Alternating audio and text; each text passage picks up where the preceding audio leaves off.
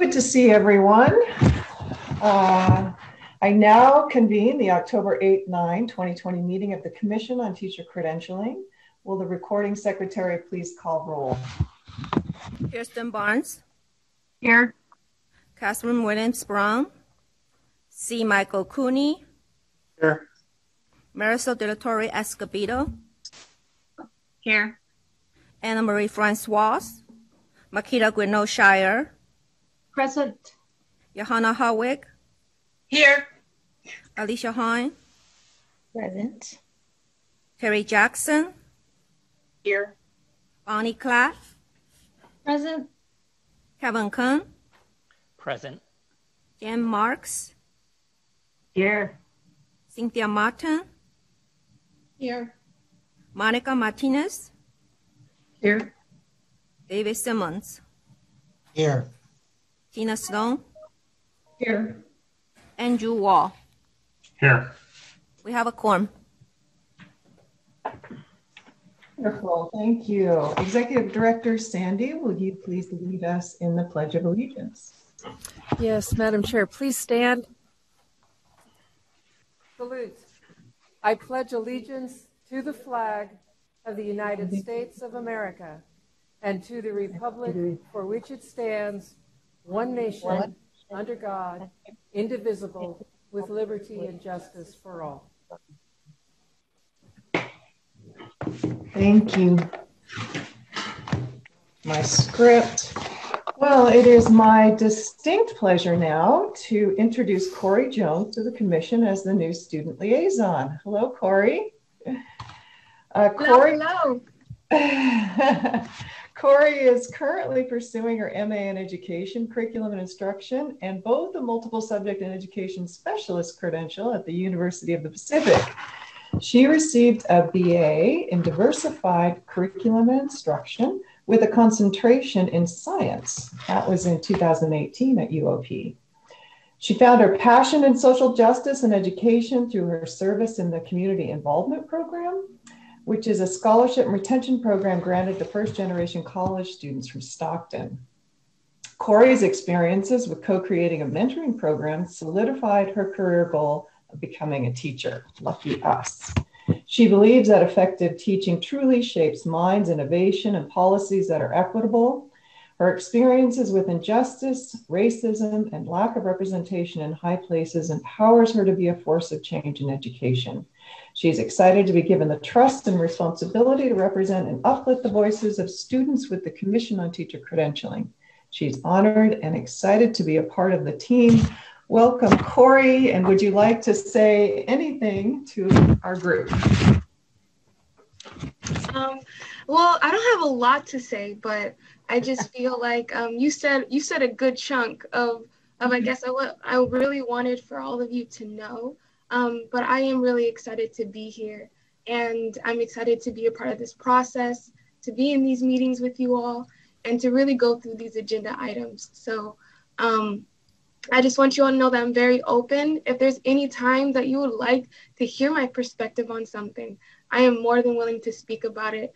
And I'm also very willing to speak without being asked as well. So I hope we all will get acquainted. It really sucks I can't be with you all in a room because I just want you all to know I'm a hugger. So I would probably hug all of you. But I know that at this time I can just give you a virtual hug. So just thank you for welcoming me, Ms. Sloan, and everyone else here. Thank you, Corey. And please feel free in all of our agenda items to raise your hand and speak whenever you want to. All right, we have a few general announcements this morning. First, I'd like to share that staff has developed an online submission process for members of the public wishing to submit written comments to the Commission regarding an agenda item. Please refer to the meeting agenda under the written comments procedures section for detailed information on the process. Next, I'd like to remind everyone that the meeting procedures before we get to today's agenda, because many of us are working remotely, this meeting is being conducted via Zoom. Staff is maintaining a minimal presence in the Commission building, but everyone else is participating from their own locale. Microphones, we'd like you to know that everyone's microphone is muted to eliminate any background noise that may hinder others from hearing what's being said. Commissioners and presenters can unmute yourself, but please mute your microphone after you're done speaking. With respect to Zoom identification, we'd like to ask that everyone check their Zoom identification and make sure it contains your first and last name accurately. This is very important for those who want to make public comments, so we're able to call on you appropriately, and also so that we can all get names accurately recorded in the record. When commenting and asking questions, Commissioners, some of you may be using the video audio functions and some of you will be using audio only. Commissioners that would like to speak, please use the raise hand feature in Zoom.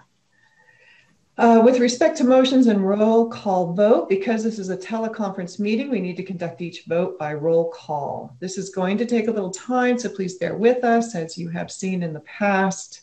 Just before the vote, we'll remind everyone to make sure you're unmuted so that we don't miss anyone's vote.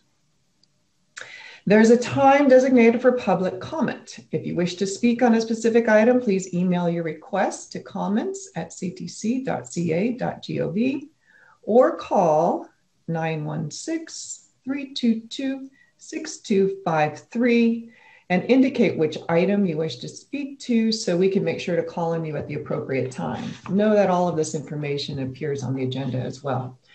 Please make sure the request includes your full name, your phone number if participating through phone only, your affiliation, and the agenda item number and title.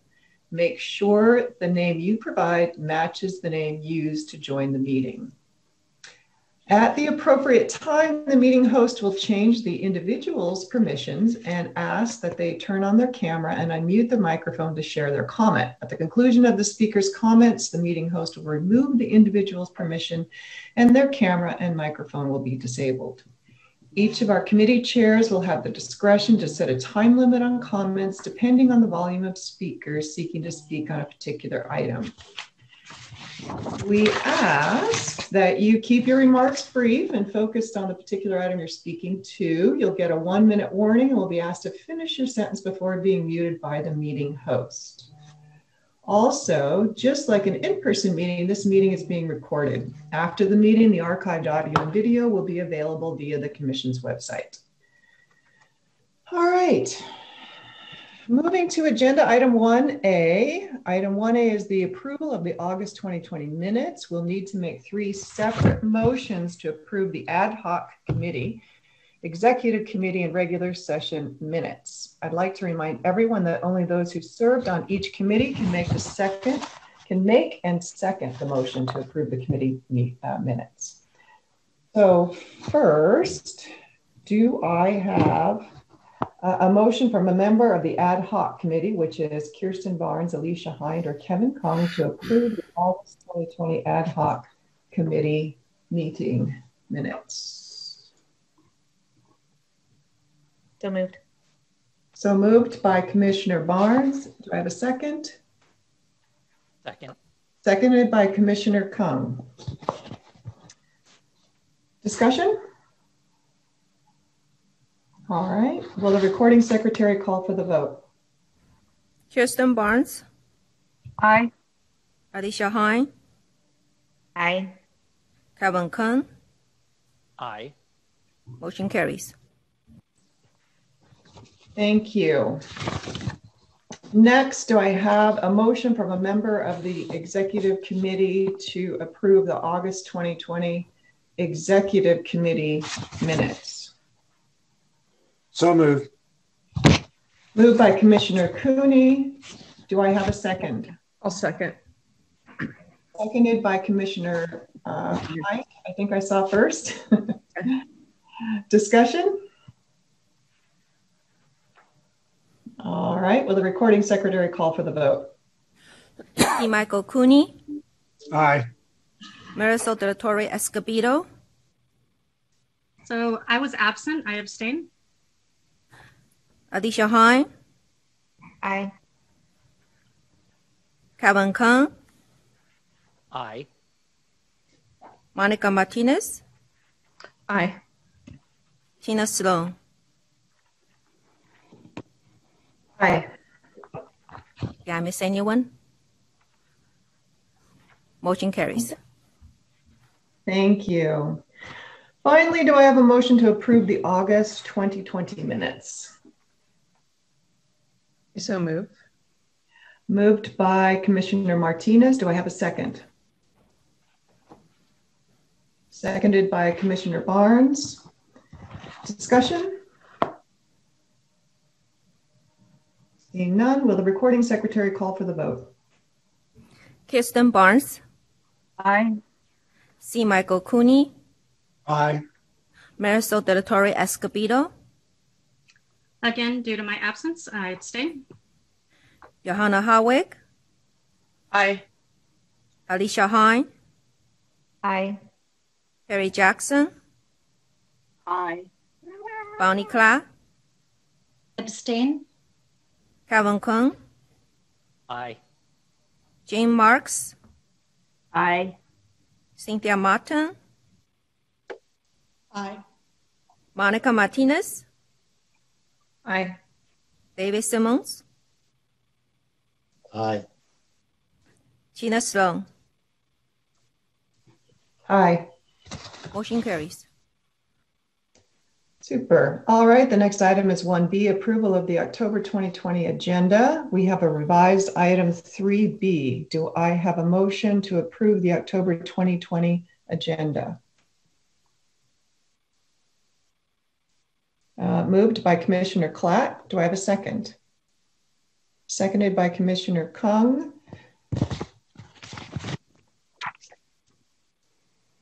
Discussion? Seeing none, will the recording secretary call for the vote? Kirsten Barnes, Aye. C. Michael Cooney, Aye. Marisol de la Torre Escobedo, Aye. Johanna Harwick, Aye. Alicia Hine, Aye. Perry Jackson, Aye. Bonnie Clark, Aye. Calvin Kung, Aye. Jen Marks, Aye.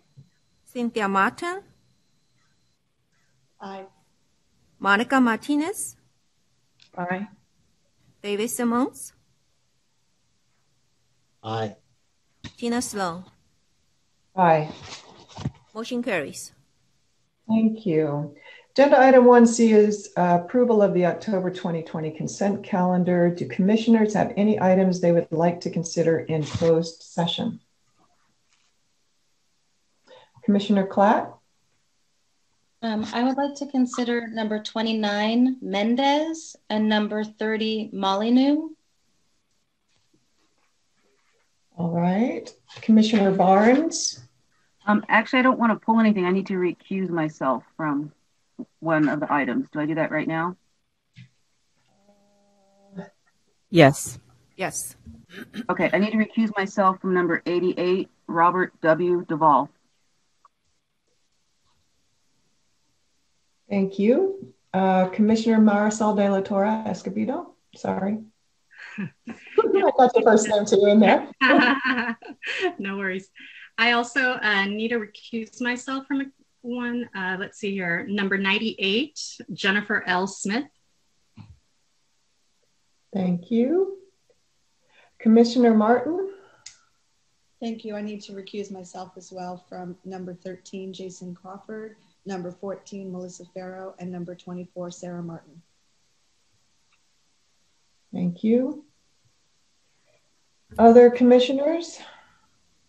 Excuse me, can I repeat? Is it 13, 14, and 24, right? That's correct. 13, 14, and 24. Thank you.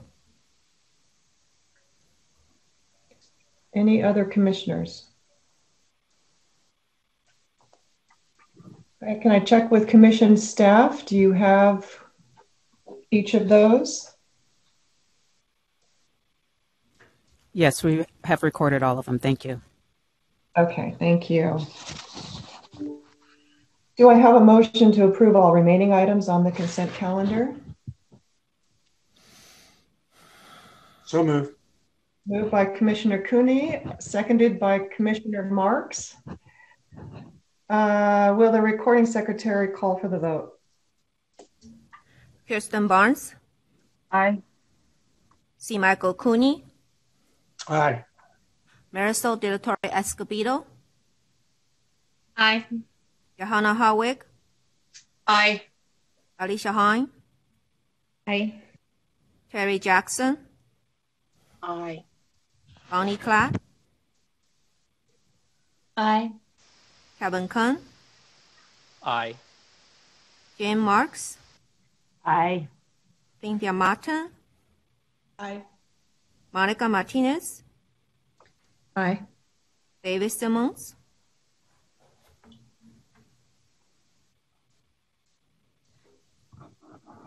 David, David, you're muted. There you go. Did you say it one more time, David? I don't think we heard you. Aye. Tina Sloan. Aye. Motion carries. Thank you.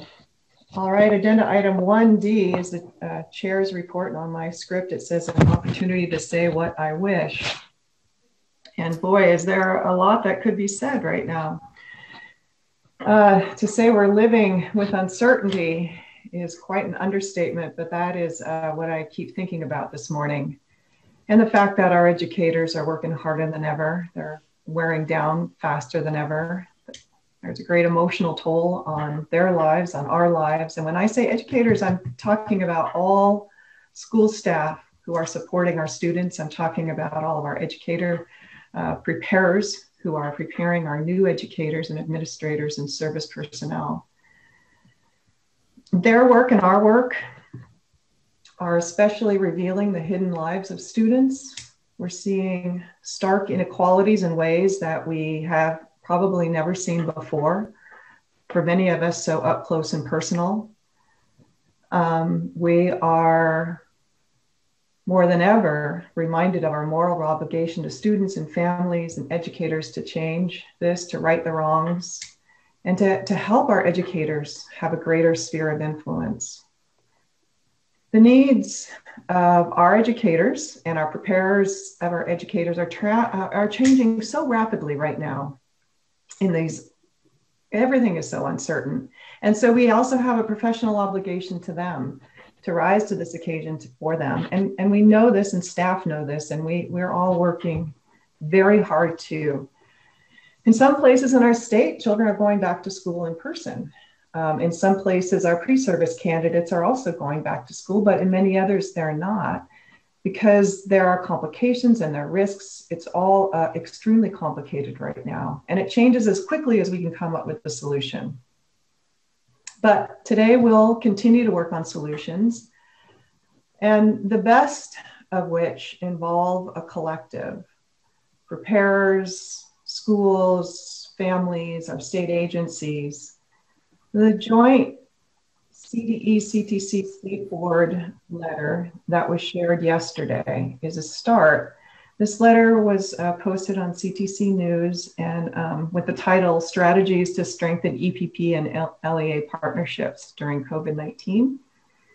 I think it is not only significant in some of the ways in which the three agencies are looking at how we can potentially strengthen those partnerships, but it is the first of what I hope will be many more collaborations to work on what we need to do for our children and families in the state and educators. We also have new opportunities here with strategic planning. This is another start for us that we're going to hear more about today and discuss. And I think we're better positioned than ever to understand what needs to be and what can be to make education for all actually exist. With the Commission, we have jurisdiction over some of that, as you know, very important parts of that. And we've gathered feedback from our stakeholders and you to see what needs to be done in our strategic planning process. We have some concrete and effective things to work on, and we have opportunities to look at everything through a new lens and at least consider paradigm shifts. This doesn't mean we throw everything out with the bathwater, but COVID and our courageous citizens standing up for racial justice are showing us that previous paradigms aren't working for all students and families. So I think this means learning. We've talked about this. Executive Director Mary Sandy and I talk about this constantly, and we talk about what we can do to help us all with ongoing learning and create opportunities for all of us here on Zoom to learn new things, to learn about educator preparation practices that could be transformative to our work. So we will be bringing more of that learning to all of us, I hope. So while there is so much I can say, and while there is so much uncertainty we can point to, I think there is also a great deal of hope that has been revealed to us as well. So I want to leave us on a message of hope, and I want to turn now to our Executive Director, Mary Sandy, for her comments. Thank you, Madam Chair. Which thing do I do? Unmute? Okay, is that better? So an echo, hearing me twice is probably not good for anyone, especially me. So good morning, commissioners, stakeholders, staff. There's a handful of us here holding down the commission meeting room, waiting for you all to come back. And it's ridiculously good to be together. I don't know how the rest of you feel, but just to see your faces and to be here doing the business of the agency together feels really good. So I would really like to extend a warm welcome from the team here in the building to Corey Jones. We will hug you right back as soon as it's humanly feasible to do so and welcome you to this table. Very excited by what you're attempting to do in your preparation pathway this year, and we'd like to hear about it as you go. Secondly, I'd like to introduce a new member of our Professional Services Division staff, Ms. Christina Navarro. Let's see, I'm hopeful that you are in, that we can see you, and perhaps you can wave to someone. There we go. All right, there she is. Good morning, Christina. So for the last 15 years, which constitutes her entire educational career, Christina has worked in the Fremont Unified School District, where she also attended school as a K-12 student. She's an amazingly stable person. That's a good quality here for working at the commission. She began teaching at Irvington High School as a social studies teacher, and eventually also served as at the site as an activities director and assistant principal. Eventually, the superintendent and the principal of American High School asked her to join their administrative team as an AP. I think that's well, I'm not sure what AP stands for here, but you can explain it to us at some point, to help turn the struggling school around. I think it's an assistant principal. Thank you. After getting married and starting a family, Christina decided to step away from the administrative realm, and the superintendent asked her to consider taking over the induction program for her school district, a role she had never considered but has come to love. The sum of her past experiences has prepared her well for the challenge of serving as a commission consultant. She says she's excited to join this dynamic team, and we're very excited to welcome her into the family. So welcome, Christina. I really want to appreciate Commissioner Sloan, Chair Sloan's remarks this morning, and the sobering thoughts about what it means to be back in school, as well as the hope for the future. I find that my optimism sometimes is a cover for not looking too closely at the realities that real people are experiencing right now. I was listening to NPR on the way in and listening to interviews with teachers who are simultaneously operating this type of classroom and homeschooling their own children and trying to manage the needs of all of these individuals appropriately, effectively, and the strain on them is not inconsiderable. And what they are experiencing with their own families as they're trying to support all of our families in their classrooms. This is hard, and I have renewed and constant respect and admiration for the people who step into the classrooms with our children in Zoom and in whatever capacity that they can to keep this work going. Commissioner Greneau-Shire and I had the opportunity this week to speak on a panel for the launch of this year's Teacher Residency Lab, which is a group that has come together as a community of practice, if you will, around the residency programs that we have funded in the last 2 years, and it incorporates other residencies that have been ongoing as well. You may recall that in different times we've funded 38 residency programs to get up and really launch a new model of partnership within their districts and with their higher education partners. This is very exciting work. I think it's very important for us to keep our eye on robust, high-quality teacher preparation and to not allow vacancies and even chronic vacancies to impoverish our view of what it takes to be a teacher and how well we can do in preparing them. These 38 programs in the residency lab gave me an opportunity, and I think I can speak for Marquita as well, to be with a group of people who weren't, the focus of our attention was not a pandemic, the climate, forest fires, or any of the other myriad pressures that we're experiencing right now societally. It was on how are we going to do the very best we can do to prepare teachers in this environment with the kinds of uncertainties and variabilities that we find in our settings in our schools. And it was very encouraging. It left me feeling optimistic without ignoring the need to also remember the realities that we're all trying to do this within. So that was a great experience this week. So I will just close with this meeting. I've heard a couple of comments from commissioners and stakeholders that this seems like a light meeting.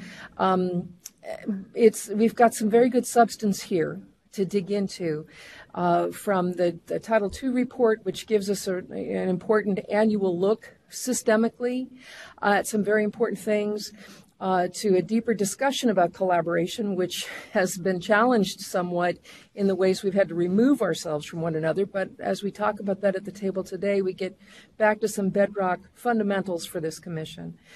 Talking about special education and how we bridge from what we had been doing to prepare the special education workforce to the new standards and credential structure.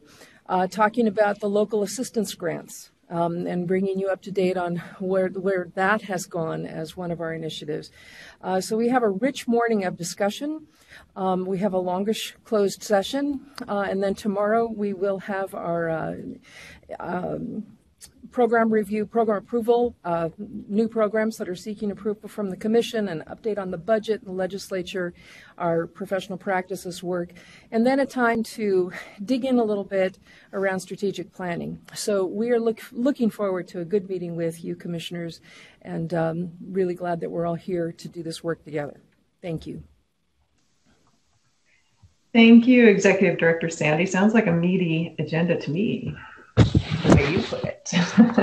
Oh, Madam Chair, yes. can I'm sorry, Haiju's giving me the evil eye. I forgot to mention something I'm supposed to mention. And that is that at next meeting in the December, at our December commission meeting, we will include an election for the chair and vice chair. So just everyone be ready for that. Okay, thank you. Now that really does conclude my report. Okay, good. Yeah, you don't want Haiju giving you the evil eye. No. All right. Agenda item 1F, do any commissioners have items to report? Commissioner Barnes. Hello, everyone. Just hope everyone takes a deep breath and can stay focused, because I know there's a lot going on. I will say it was hard for me to not be at work today, just because of so much going on with the students. And I think I've done more CPS reports and suicide, kids getting them to the hospitals because they are suffering so much, and their families are suffering.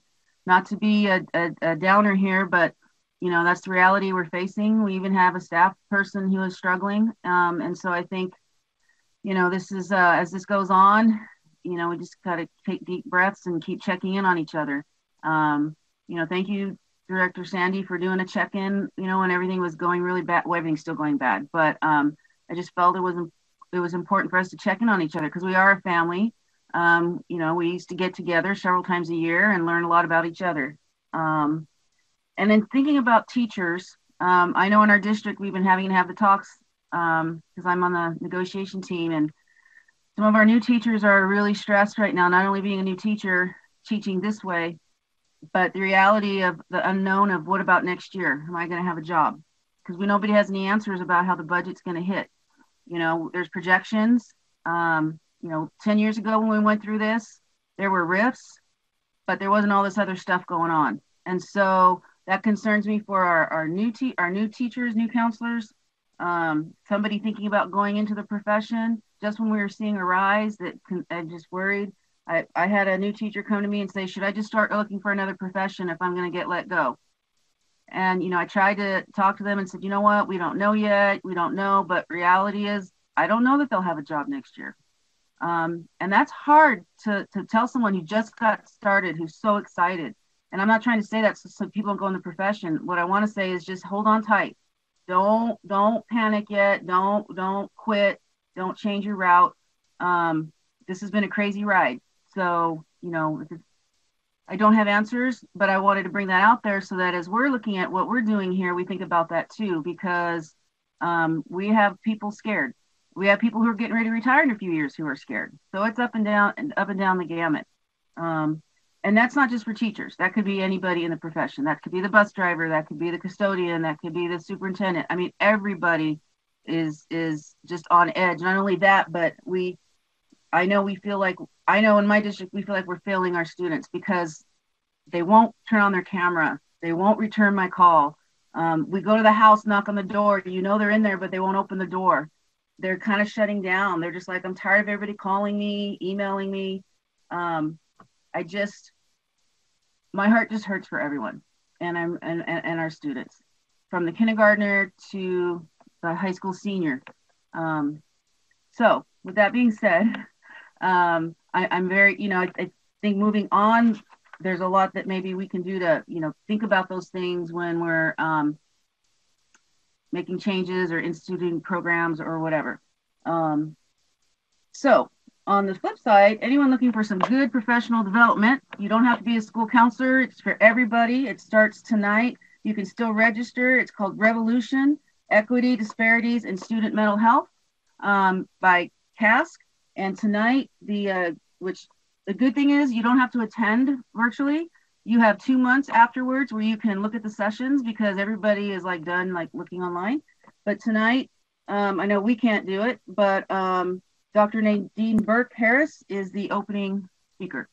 So anyway, this is open for everyone: teachers, parents, counselors, psychologists, administrators, anybody. So if you're looking for some good, maybe something to re-jump you or give you some ideas, please think about it and have a good day. Thank you, Commissioner Barnes, for reminding us so much about the human element of all of what we're experiencing and for reminding us to check in on each other at all times. And regarding your last announcement, CASC, could you say the full name of that organization? California Association of School Counselors. Okay, so people can just look that up and they'll likely find what you were talking about. All right, super, thank you. Okay, Commissioner Jackson. Hi, good morning. And I just really want to appreciate the remarks that Commissioner Barnes made. I'm not that far removed from, a 34-year career in the classroom, and I'm still pretty much in touch with educator friends who are, they're putting their all in there, but it's wearing and it's tiring. And I just really want to say to all of you, that we're with you and our hearts are with you and with the families and with the students out there. And just in the vein of what, Chair Sloan said, I just want to give a shout out to Terry Clark and to Aaron Scooble. My office, the Teacher and Leader Policy Office at the department, had a chance to review or give comments for the National Council on Teacher Quality report for California. And we reached out in the vein that you were talking about of collaboration and really received some really good feedback from Terry and Aaron to include in the report. And I just wanted to say publicly thank you on behalf of my colleague Tara Bennett Brown and the Teacher and Leader Policy Office at the department. Thank you, Commissioner Jackson. Commissioner Martin. Thank you so much. I really appreciate the way that you chair our meetings, Tina. I think it's the hardest time to be a new commissioner because ever since I've started, we've been virtual. But to all of my fellow commissioners, I want to say thank you for welcoming me. And Corey, you're starting today, and what you said about virtual hug and being able to be in the same room together, we're not, and yet we are. And there's something about the intimacy that happens in this setting, although we're distant. I do feel as if I'm getting to know each of you fellow commissioners, and I want to say a heartfelt thank you to Mary, the way you've onboarded and helped me understand the work that we do here. And I want to say thank you to the entire commission staff. I did have a chance to meet you in person when I first started. I think it was in January, and great introduction. And Terry, congratulations to you and your transition. I'm so glad I got to be introduced to the work that you've led for so long in the commission. And so in your opening comments, our chair today, you talked about the humanity, and then Kirsten, I don't know if I'm saying your name wrong, sorry, and Terry, I'm gonna echo that, and at the risk of taking too much time, I have an offering for all of us. I wanna say a thank you to our teachers who are doing this work with their full heart. And I have an encouragement around the teachers that are worried. Should we do this? Should we get into this? What's going to happen with layoff notices? Does teaching matter anymore? How do I do it? And Mary knows what I'm about to share because I've shared it with her. This is a letter that I hand wrote to the commission in 1987 when I was graduating from college in La Crosse, Wisconsin. Before we had email and any other way, I contacted the commission because I was moving back from Wisconsin to California because I wanted to be a teacher and I didn't quite know how to get my credential. I didn't know how to get a California credential because I had a Wisconsin one. I still have this, and to think where I am now as a commissioner to the group that I wrote to, and I want the commission to know that you responded quickly. I hand wrote this letter and I got it. It says received January 23rd, 1987, and I wrote it on January 15th, I think. So I got a quick response with everything I needed to do to get a California credential. So here I am this many years later, and what I want is to offer encouragement, and I'm going to share a poem. My background is as a literacy educator, and when Tina said what do you turn to for hope, and where does the hope live, and how do you manage being too hopeful and not being hopeful enough? And so the offering I have is a poem by Maya Angelou called Continue. In a world which needed you, my wish for you is that you continue to be who and how you are, to astonish a mean world with your acts of kindness. Continue to allow humor to lighten the burden of your tender hearts. Continue in a society dark with cruelty to let the people hear the grandeur in the peals of your laughter. Continue to let your eloquence elevate the people to heights they had only imagined. Continue to remind the people that each is as good as the other and that no one is beneath nor above you. Continue to remember your own young years and look with favor upon the lost and the least and the lonely. Continue to put the mantle of your protection around the bodies of the young and defenseless. Continue to take the hand of the despised and diseased and walk proudly with them in the high street. Some might see you and be encouraged to do likewise. Continue to plant a public kiss of concern on the cheek of the sick and the aged and the infirm, and count that as a natural action to be expected.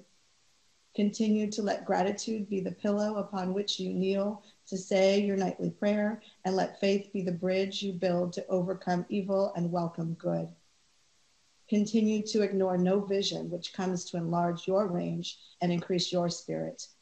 Continue to dare to love deeply and risk everything for the good thing. Continue to float happily in the sea of infinite substance which set aside riches for you before you had a name. Continue, and by doing so, you and your work will be able to continue eternally. Continue by Maya Angelou, and that's my wish for my fellow commissioners, our teachers, and the people doing this hard work. Let's continue. Thank you for letting me share a literacy moment in my commissioner report, because literacy matters. Thank you. Thank you, Commissioner Martin. I just love the deep heart with which we approach our work here. All of you are just some of the most amazing people I know. Commissioner De La Torre Escobedo. Yeah, so I have a few things to report. The first thing, I was going to report out back in August, but I wasn't able to attend the meeting. But I wanted to share with all of you my experience as an induction mentor. I mentored my colleague, Evita North, for 2 years. And, from the trajectory of her individual learning plan and growth goals to her inquiry questions about her teaching and students, the Butte County Office of Education just provided her with such an authentic experience from start to finish. And, of course, as we're looking at our induction programs, there's always, room for improvement in terms of strengthening that link between what the candidates do in their preliminary programs with induction. And now considering our distance learning environment and what we're experiencing, we're going to have to, continue to adapt or add layers and whatever that looks like as we prepare and keep our teachers in the profession. But the teacher induction program preconditions and standards were adopted before my time on the commission. And sometimes it's the case where we don't, necessarily see the results of our decisions, over time. So I wanted to make it a point to express my appreciation to our commissioners who adopted those standards, in 2016 and started those conversations. And let's see, the commission class of 2016, raise your hand. Let's see, Madam Chair Sloan, Commissioner Rodriguez, Commissioner Hind, Commissioner Barnes, Commissioner Klatz, and am I missing anybody? And I definitely wanted to express my appreciation to the CTC staff just for your years of work on induction as we, are preparing our teachers for this work. And of course, a shout out to Tracy Allen and her team at the Butte County Office of Education. Mentoring is definitely an experience I won't forget, and I look forward to doing it more in the future. Madam Chair Sloan, you talked about this, time of uncertainty, and it's been such an interesting time teaching U.S. history right now. With, honoring the passing of John Lewis, Ruth Bader Ginsburg, looking at these, questions in terms of why these protests are happening across, our country, and of course the upcoming election. I had the opportunity of attending the implicit bias training for the CTC on September 3rd. And as a social science educator, I really appreciated the historical and social science analysis skills that were embedded in the presentation in terms of identifying bias, prejudice in our historical interpretations and how they influence, why we think a certain way. And from the start, Dr. Marks mentioned how we need to, agree to disagree, keep an open mind. And so many times our conversations, come to a quick close or don't move in a direction of understanding and empathy because of this. And given our current climate, it's so important that we talk about these issues with our students, especially these issues that deeply matter to them and directly impact them and their future. I found a great resource that I want to share from the Facing History and Ourselves website. If you go to facinghistory.org, you'll find a great resource titled Fostering Civil Discourse.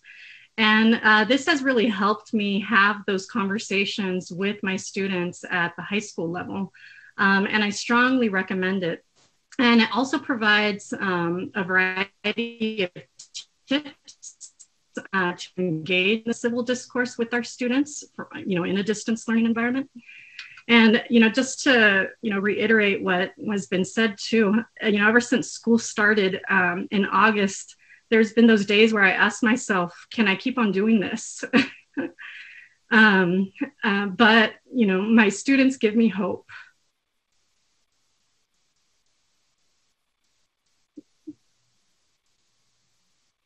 And that's what's keeping me moving every day.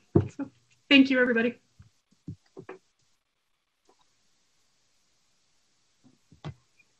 Big hug to you, Marcel. And thank you for sharing the outcomes of some of the decisions that we make. And I'm so pleased that they were having a positive effect on your mentoring and your work. And what you just shared about fostering civil discourse is so important. So hang in there. We're going to keep checking in with you. And you're so right. Other commissioners?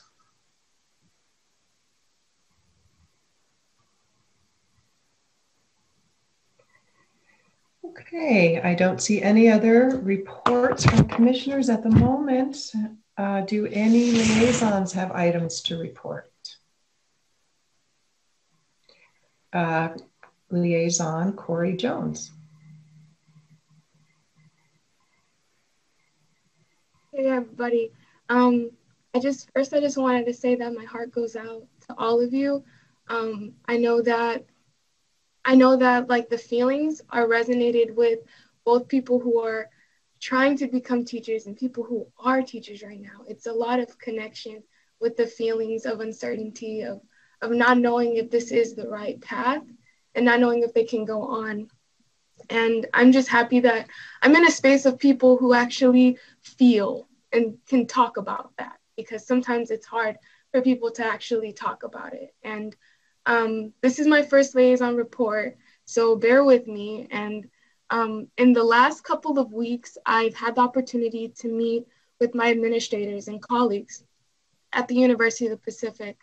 And much of what they said to me just resonated with me. So I recognize that anyone who is teaching or currently trying to become a teacher in this ambiguous time just shouts resilience. Like all of us we're bouncing back continuously. And despite all the hurdles, we still show up. Many of my classmates at Pacific are a mixture of interns and student teachers, single subject, multiple subject, and special education. There is grief, like a lot of grief in the loss of not having an in-classroom experience. And some students are upset and some are optimistic and some are just trying to make it. And sadly, some students didn't return this semester to complete their program. And I'm sure that that's probably true for a lot of other colleges as well.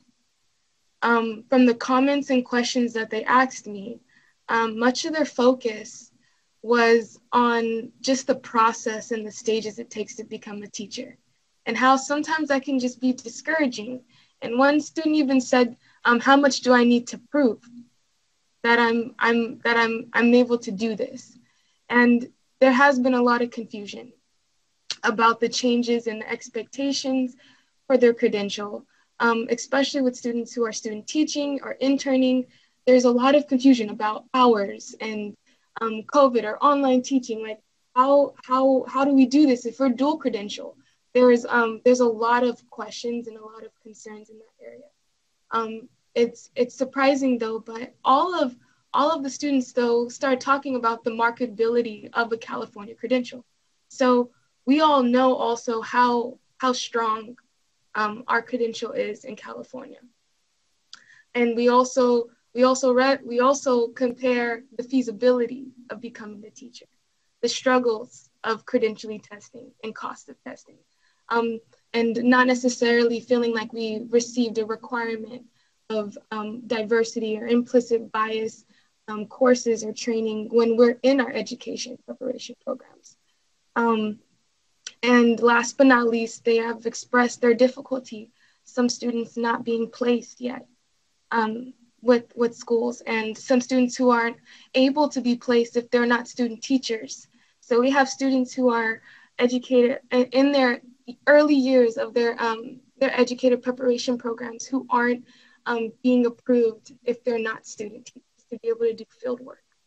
And throughout this whole discussion, like, I realized that there is seeming to be a misunderstanding or lack of connection among students, institutions, and the commission on teacher credentialing.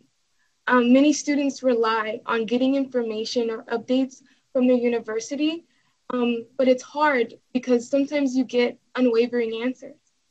Therefore, I believe that a relationship does need to be established between students and the CTC earlier on in the educator preparation program. To me, like, these connections and there's so many solutions on how this can work, but this connection will be valuable to students and their progress towards being a teacher and to the commission. Their concerns and ideas are what I wish to uplift and hopefully ground me in our discussions throughout my term as a student liaison. But the next steps for me, y'all, is that in the next couple of months, I'll be working with Pacific Administration to create a CTC group through our online Canvas site where all EPP students will be added to. I will provide this group with announcements about CTC meetings, policy items, and create guides to how to access information on the CTC website. And I'm planning to speak with the Bennard College of Education Senator at Pacific and discuss a schedule on monthly meetings with students to review our agenda items and having a brave space to encourage feedback and comments on the CTC website. And in the coming months, I hope to speak with other colleges with EPP programs and see what they have in place for their students and collaborate on how we can bring student voices to the table too. Thank you everyone for hearing my report. Thank you, Liaison Jones, for that student voice that you were so thoughtful about all of the things that you wanted to say. And you said it in such an eloquent way. And this early relationship between pre-service candidates and the commission, that's something that we should really be exploring more. So I absolutely appreciate you taking the lead on doing some of this. And during our strategic planning, this is an extremely opportune moment for us to really rethink that. So thank you for bringing that to our attention. The other thing I wrote down that I'm going to stick up on my monitor here, shouts resilience. I love that. So thank you. Okay, Liaison Rodriguez. Here. Good morning, everyone, and what a wonderful and touching morning it has been. I'd like to welcome student member Jones, and the CTC is very fortunate to have your energy, and I really enjoyed listening to your report, and I hope that we meet soon so that I can give you a hug, because I feel your warmth. And Commissioner Martin, thank you so much for that beautiful poem. That was incredibly touching and sort of embraced everything that, Commissioner Sloan, Sandy, Barnes, and De La Torre shared this morning. It's been very touching, and I'm super emotional just hearing hearing from all of you. And what occurs to me as I've been listening, we're all in this profession because we love people. and, you know, in addition to being disconnected from people, with our current situation, we're disconnected from our students as well. And, you know, and I have found that I have to go out of my way to connect with colleagues, with friends, to make sure that we remember, you know, who we are in this, what feels like just this chasm in our lives right now, in our existence. So that said, I will continue with the State Board Liaison Report. We met on September 10th, and it was a monumental and very touching meeting, because we said goodbye to Executive Director Karen Staff Walters. She'd been with the State Board for 7.5 years. Her leadership ushered in the LCFF, the new accountability system, and she has resigned to become the Executive Director of CSESA. And I'm sure that her work with the State Board and everything that she did to support superintendents will be, you know, she'll bring that wealth into CSESA and to strengthen that relationship. So, you know, we had an emotional farewell and heard from Executive Director Sandy, and I heard her voice come into the Zoom meeting, and I was just like, yay, I know her. And so that was really exciting. And so Governor Newsom has appointed Brooks Allen to step into this role. And he has experience with the State Board of Education, but he's also a former civil rights attorney. And he had been staff counsel for the State Board of Education. He worked with the ACLU, and one of his important cases is actually Williams v. California to improve public education. Additionally, Governor Newsom also appointed Senior Policy Advisor Deborah Brown, and she was the Senior Managing Director for the nonprofit Children Now. And this is a familiar name. She will also be joining the State Board of Education, and it's Rigel Massaro, who we all know and appreciate her comments. She will be joining us on November 1st as Deputy Legal Counsel and Deputy Policy Director.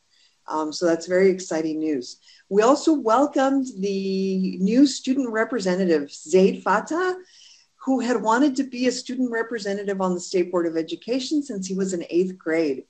And hearing him speak, I was just so inspired to think about the impact that we have on young people and the importance of student voice, right? You know, with which Corey just confirmed with her statements this morning, including the student voice in everything that we do to improve. And so that brings us to the priorities of the State Board as communicated to us by Superintendent Thurman and President Linda Darling Hammond. The biggest priority is closing the digital divide and looking at the, you know, what Commissioner Sloan mentioned this morning, the inequities which have just been glaring to us in this pandemic. We knew they existed, but we can really see them at a different level, just rearing their ugly heads as we have students who don't have devices, who, you know, as Commissioner Barnes said, you know, we go looking for them and they've disconnected, which is part of that, you know, the economic inequality, the emotional, the social and emotional gaps that we need to fill, which is a huge priority in addition to the digital divide and making sure that students are connected.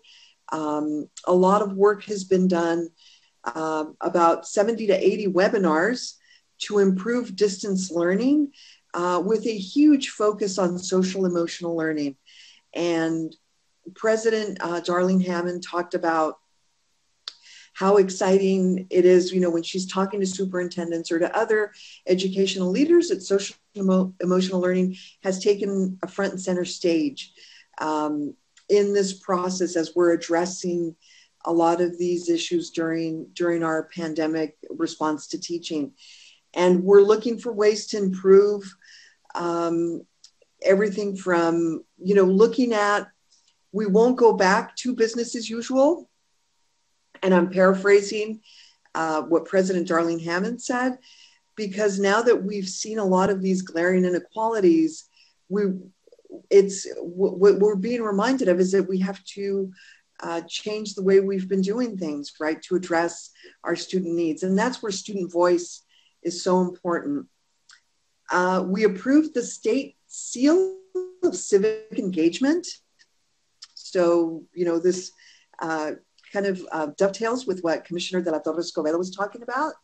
And the state seal of civic engagement, it's the intent of the legislator when they established it was to encourage and create pathways for pupils in elementary and secondary schools to become civically engaged in our democratic governmental institutions at the local, state, and national levels. And there's 5 criteria. The student must be engaged in academic work in a productive way, demonstrate competence and understanding of the US and California constitutions. They only bark when I unmute. Tribal government structures and organizations, the role of the citizen in constitutional democracy, participate in civic engagement projects, demonstrate civic knowledge and skills, and exhibit character traits that reflect civic mindedness. And we added during the meeting an addendum to the proposed item, which included cultural responsiveness, looking at a lot of the issues that we've been addressing in our society with Black Lives Matter, with social movements that, again, have really shown a lot of the issues that we have in our country and in our state today. And lastly, is the topic of the growth model, which is, something that will be, that the State Board of Education has been working on since 2015. And a lot of states have a growth model.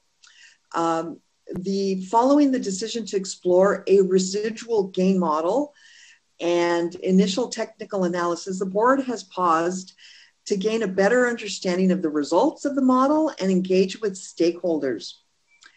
The work resumed in 2020, so this year we've taken it back up about 5 years later after having started it, with multiple updates from CDE and California's assessment vendor on the continuing technical analysis. The State Board expects to take final action on the model in March 2021, with additional work to follow and discuss using the results of the California School Dashboard and how stakeholders can utilize this model. And so that is, we met for one day, and this is the liaison report and where we are today. So thank you. Thank you so much, Liaison Rodriguez, for such a thorough report and all the heart that you bring to it. We're so glad you're still here with us. Are there other liaison reports? Okay. Before I recess the general session, I just want to acknowledge the extent to which our school institutions are a support for our students, all of our students, whether they're 3, 4, 5, or 24. And I want to acknowledge also the challenges that our preparing educators are facing right now, not just with all of the uncertainty, but without the structures and supports of the actual campus life that they used to have. And I'm talking about everything from ensuring they have enough food to eat, to a good roof, a quiet place to study and work and learn, and collaborations to do that. But I am seeing more than ever, even amongst my own students, those kinds of very basic struggles with needs. And again, always reaching out and acknowledging where they are is so important for us. So I will now recess the general session and move to the Educator Preparation Committee. Commissioner Monica Martinez will serve as acting committee chair. Again, thank you so much again, Commissioner Martinez. And will you please convene the committee? Great. Thank you so much, Commissioner Sloan. And thank you to my colleagues for all of the inspiration and the conversation we've had. That's so real, and for the Liaison Reports. And I also just wanted to share my gratefulness of and the value of having educators on this commission, so that we keep it real every single day. And that's what you guys do for me, and I think you do for the commissioners at large, and you do a great job representing all educators. So thank you for keeping it so real and sharing your hopes and sharing your pain as well. So I just want to add that appreciation as we transition into this work. So thank you very much. And welcome, Liaison Jones. And thank you for your enthusiasm as well. And it's a privilege to be the interim chair for this. So the first item today is 2A, the annual report card on California teacher preparation programs for the academic year 2018-19. This item is being presented by Marjorie Sukow. This is an action item. Ms. Sukow, will you please begin? Good morning, Commissioners. Agenda item 2A is the annual report card on California teacher preparation programs for the academic year 2018-19. Before we get into the findings from the 18-19 report, I would like to provide some background information of what is annual report card, why do we have to do annual report card, and when do we submit the report. The report is mandated by the federal law under Title II of the 1998 Higher Education Act. That's why we always refer this report as Title II report. Higher Education Act legislation was reauthorized in 2008, and sections 205 through 208 call for accountability for teacher preparation programs. There are three major reports developed from each Title II reporting cycle. First, there is the institutional report, a consolidated state report, and a compiled national report, and which is also referred as the Secretary's report. Teacher preparation programs submit Title II to the Commission in April every year. The states submit a consolidated report to the U.S. Department of Education in October, and the Secretary's report is published the following April. So we follow the April-October cycle. This is the 20th report that California will submit to the U.S. Department of Education. Vestat is our Title II contractor, and they developed a web-based data entry tool called the Institution and Program Report Card, or IPRC. State Report Card is also a web-based paperless system. All 50 states submit their state report cards through this web-based system, and the deadline for states to submit the report card is October 31st. What is in this annual report or Title II report? The Title II report includes data on teaching credentials only. That is, we report on multiple subjects, single subject, and education specialist credentials only. The report does not include data on services credentials or education or designated subjects credentials. Data reported for new credentials only. Since it is an annual data collection, they want us to report only the brand new teaching credentials issued every year. Pass rate is a big focus of this report. So all teacher preparation programs report on the following exams: the basic skills exams and subject matter exams, that's our CSET, reading instruction competence assessment, or RICA, teaching performance assessment, or TPA. In prior years, before the reauthorization, we reported pass rate only for program completers. Starting with 2009-10, in addition to program completers, we have to report pass rates for enrolled candidates as well. So we submit program pass rate data for 5 different groups. Groups 1 is enrolled candidates who completed all non-clinical work. And group 2 refers to all other enrolled candidates.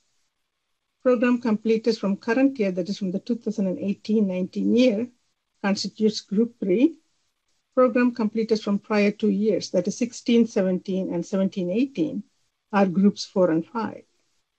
Since institutions submit the information every year, we have the information for the 16-17 and 17-18, so we update the pass rate. But for groups 1, 2, and 3, institutions submit individual level data to our exam contractors, and we match the exam data. For each assessment, we have to show the number of candidates who took the exam, number of examinees who passed the exam, and a pass rate.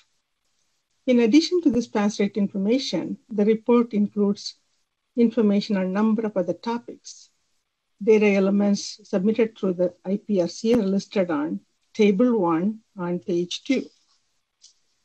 Similarly, data elements that will be submitted for the state report card are listed on Table 2 on page 3. As you can see, most of the elements listed from IPRC are listed on state report card. Since teacher preparation programs submitted all this information in April, those data elements are already loaded in the state report card.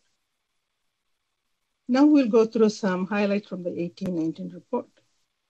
A total of 152 reports were submitted by 94 institutions. Institutions with a traditional route and an intent route must submit 2 separate reports. That's why we have 94 institutions submitting a total of 152 reports. The distribution of these 152 reports by route and by segment is provided on Table 3 on page 4. As you can see, we had 82 traditional reports, 58 university intent reports, and 12 district intent reports. Section 1, program information, is like a lengthy section. It starts on page 5. U.S. Department of Education made some changes to the section. First, in the GPA requirements for entry and exit from the teacher preparation programs, they dropped the median questions. So now they ask only for GPA for admission and completion of the program. In the supervised clinical hours, they separated out the questions for traditional route versus alternative route. The big change was in the enrollment section. In prior years, they asked for enrolled candidates and program completers as 2 separate categories that did not give a big picture of the total enrollment in the teacher preparation programs. So this year, the institutions report on the total enrollment and program completers as a subset of the total enrollment.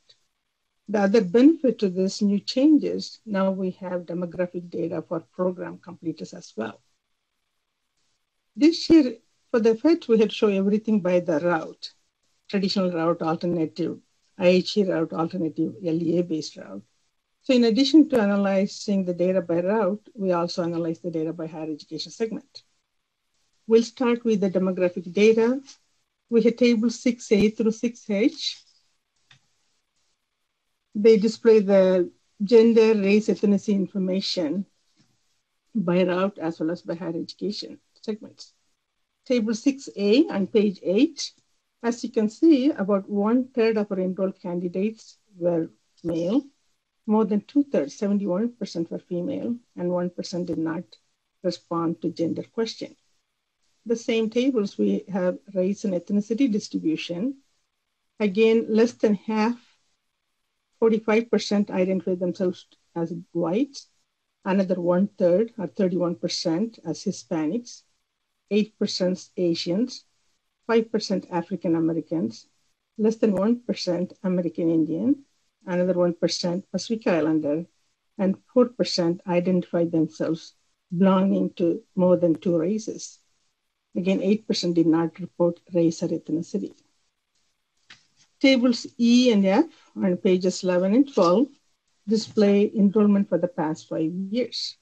There was an increase of about 3,000 candidates, which translates to 9% increase between 14-15 and 18-19. The increase was in the alternative routes, while there was a small decrease of 1% in the traditional route. To give you a reference, about 80% of our enrolled candidates are coming through the traditional route and 20% through the intent route. Moving along, table 6G And H, pages 12 and 13. Here we show the number of program completers for the past 5 years. As you can see, there's a steady upward trend for all three routes. 3% for traditional route and more than 100% for alternative route. When all three routes were combined, there was an increase of 20% in program completers between 14-15 and 18-19. Table 7A and 7B on pages 13 and 14 show the distribution of program completers by subject area they're prepared in. Here again, you can see the difference between route. About half of the traditional route program completers are getting credentials in elementary education or multiple subject, whereas about 1/3 of the candidates completing the program through intern route are getting credentials in special education. Now we'll move to annual goals, section 2, tables 9A and 9B. U.S. Department of Education also made some changes to this section. In prior years, teacher preparation programs should set goals like give a quantifiable number in math and science and special education teachers. They removed that question because it was hard for the institutions to project numbers. Instead, they asked, did you set goals? Did you meet goals? And what are the strategies used to meet goals? So, and then this table summarizes the information from by route as well as higher education segment. Now we'll move to page 26. This is the first time we are reporting information on TPA. On table 11, we show the distribution of institution by TPA model. There are 3 commission-approved models, CalTPA, ATPA, and FAST. About 2/3 of our teacher preparation programs use CalTPA, and 1/3 uses ATPA. CSU Fresno, they use their own model called FAST. TPA pass rate data are provided on page 35 along with other assessments. In addition to all this quantitative data, we also have some sections with a lot of qualitative information. Starting with credential requirements, standards, and criteria, we use description of our alternative routes, program performance, and the criteria we use to assign low-performing teacher preparation programs. How do we address teacher shortage? How do we implement teacher technology standards in the teacher preparation program? And finally, statewide improvement efforts to improve the quality of teacher education. So there are a lot of information in this report. Every data element reported by the teacher preparation programs are displayed via the Title II data dashboards. The entire file is posted below the agenda item, so researchers can download the data and do further analysis. This provides quick access as well as transparency to the Title II data. Now I will turn this presentation to Fifi, so she will take us through the Title II data dashboards. Thank you, Marjorie. Good morning, Commissioners. The Commission's Title II website focuses on reported data in 3 areas: state trends, state highlights, and data by institution. We recently updated our data dashboards to include the 2018-19 data. Now I will share my screen to demonstrate how you can find the Title II website and highlight data that are available on the data dashboards.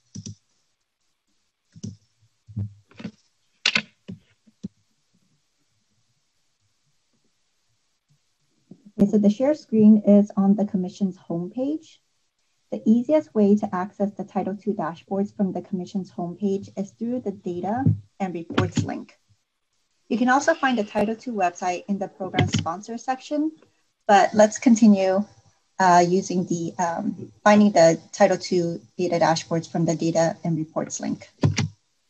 So if you are following along, go ahead and click the Data and Reports, then click the Data and Reports highlighted in orange. On the Data and Reports page, there will be a list of topics, but click on Annual Report Cards, Title II.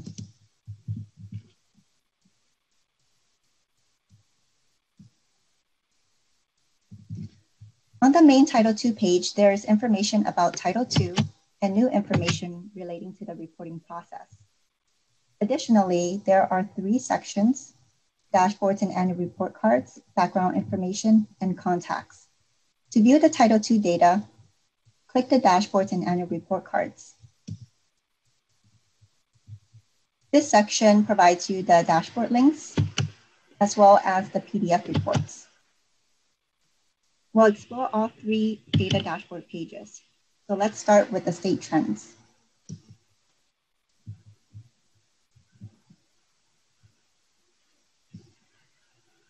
Here on the state trends page, you can view data trends on 5 different topics.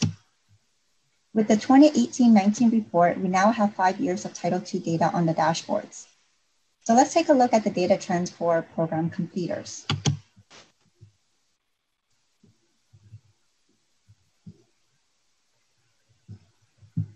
You can see the bar graphs show an upward trend of completers in the last 5 years. If you hover your mouse on the total, you can view the percent change from the prior year. Data are also available by program route. To view trend data by segment or institution, click the Institution tab. The line graph here shows data by segment and also by program route.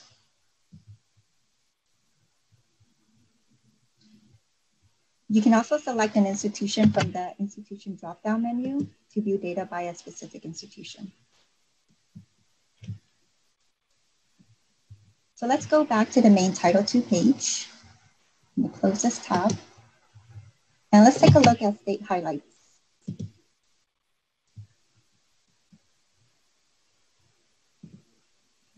So on the state highlights page, data will be defaulted to the most recent academic year. You can select prior year data as well, but let's stick with 2018-19. So scrolling down, you can see information for the number of institutions that submitted Title II data for 2018-19. There were 94 institutions. And Figure 4 lists the institutions. If you scroll further down, there's data on the number of institutions by reports and by programs.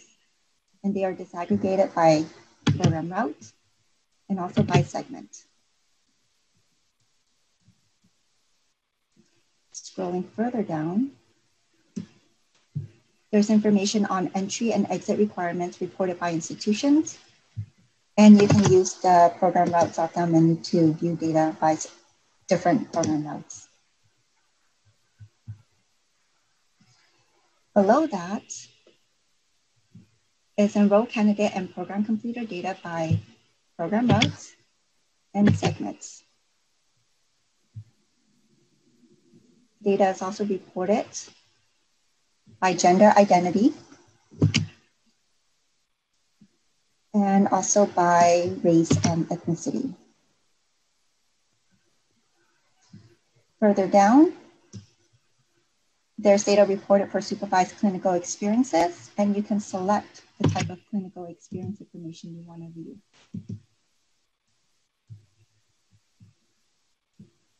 And then below that, you can find data on the number of teachers prepared by subject area and academic major for 2018-19, and view data by the specific program route. There's also data related to annual goals in math, science, and special education, specifically how many institutions met their goals. Let's see, figure 21.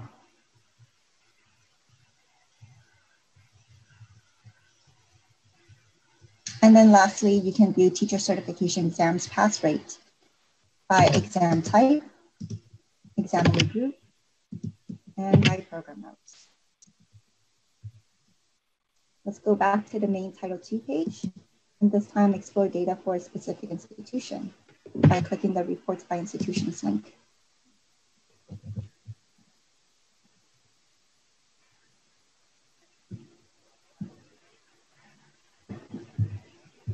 So again, the academic year will be defaulted to the most recent most recent year. For this demo, we'll look at UCLA. Look at UCLA's data. So I'm going to use the search box, which is and select University of California, Los Angeles, and click the arrow. On this page, you can always reselect the academic year and a different institution name, but we'll stick with these two selections. This dashboard is organized in 4 different sections: the program admission and context section, candidate information, goals, assurances, tech and training, and teacher certification examinations. So let's take a look at the data in the program admission context section. So here we can see UCLA's program information that they reported for Title II. Below that is their admission information. However, starting in 2018-19, formal and conditional admission information is no longer required for Title II reporting, but you can view the data reported for the prior years. Below that is UCLA's entry and exit requirements that they reported in Title II,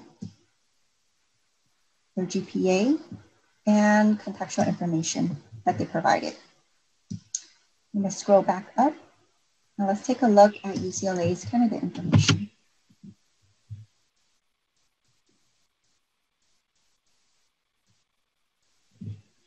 So here you can view UCLA's enrolled candidate by route, and in this case, they only reported the traditional route.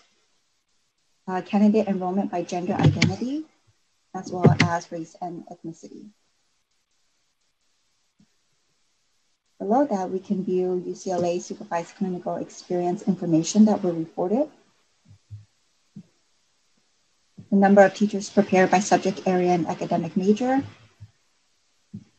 And also in this section, there are program completer data. And as mentioned previously by Marjorie, starting in 2018-19, Title II now collects demographic data for program completers.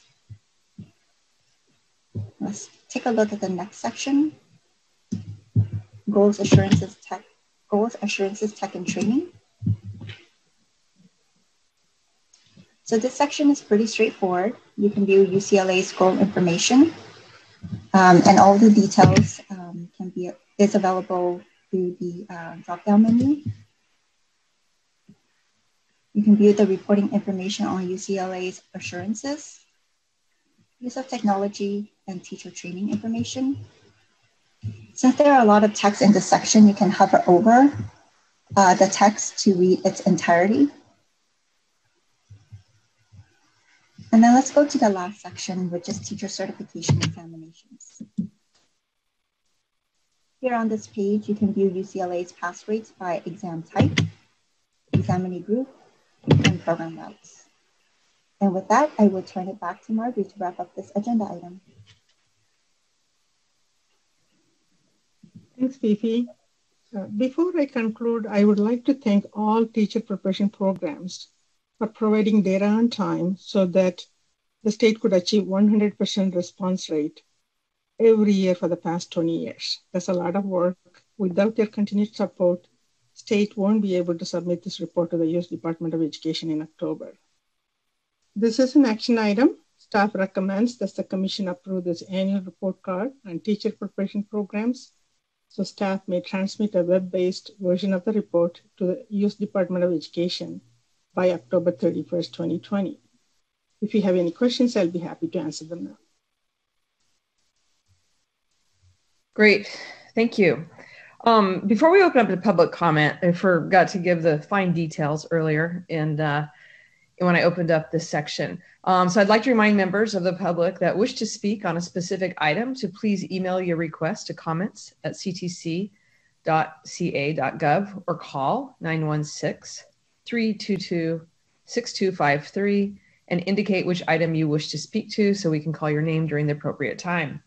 Please make the request, make sure the request includes your full name, phone number, if participating through the phone only, your affiliation, and the agenda item number and title. Make sure the name you provide matches the name used to join the meeting. At the appropriate time, the meeting host will change the individual's permission and ask that they turn on their camera and unmute their microphone to share their comment. At the conclusion of the speaker's comments, we'll move to individual permission and the camera and microphone will be disabled. Commissioner Sloan shared this at the very beginning, and I wanted to share that again, and we will now open it for public comment. Recording Secretary, are there any public comment? Yes, we have one public comment. Rigel Spencer Massaro, please state your name and affiliation for the record. Good morning, Commissioners. Rigel Spencer Massaro with Public Advocates. Well, first I wanted to say to Board Member Rodriguez, thank you for announcing my departure from Public Advocates and that I'll be joining the State Board next month. And I just wanted to say what an incredible privilege it's been to work with this commission and staff for the past almost 8 years. I joined Public Advocates at a time when there was really hot advocacy at the commission, and we were doing work really collaboratively and with just at an incredible rate of speed and attention to ensure that intern teachers had the preparation they needed to teach English learners. And that was especially interesting for me as a former intern teacher myself. And since then I felt very, very invested in the work of the commission and learned under Tara Kinney and then continued this work for the organization. And I hope you know that I speak your praises, particularly the staff at the commission are some of the hardest working, most thoughtful people that I work with. And I think this body, as illustrated by the comments here, just does this work with such heart, attention, and detail. It's really very admirable. And I hope to continue to keep an eye and be in touch with you as I work at the State Board. I hope to get a fair amount of the teacher quality docket at the State Board and continue in close collaboration with the commission and staff. And so, as usual, we enjoy looking at this report and thinking of it, of course, as more than just something we send to the federal government, but also as, I mean, there is so much information that staff puts together. It's incredible. I only spent like 90 minutes preparing for these comments, and I feel unprepared. And I want to say that for those of you who don't know, these data dashboards are incredible. They are from last year to this, they are an incredible improvement, and they used to not exist at all. So my only question on the data dashboards, which I've only really scratched the surface on, is do we have ways of knowing how these are used? Because now there's just this incredible information. I can only, of course, think about like, are there ways to compare to state averages or something like that. Last year, I remember having to dig through and see whether folks met their goals institution by institution. Well, Marjorie and Fifi have changed that. It's all very easy to see. So I just wonder, do you do any kind of analytics and see, how often folks are getting onto these and how are they being used? Because it's incredible information. And I imagine it's hours and hours of staff time to design and realize. So just really want to give you kudos for that. It's incredible work. And I only worry that it's underutilized.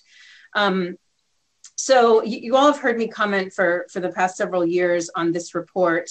And I would say that, I just want to, I'm like all of us trying to begin to grasp what it is that 2020 will do to our teacher workforce or is doing to our teacher workforce. I mean, we're hearing as Executive Director Sandy mentioned this morning in story on NPR about just the incredible toll that, that 2020 is taking on teachers and students. And I worry about the workforce a lot, and for years we've been grappling with this shortage and worry that it's only going to get more pronounced.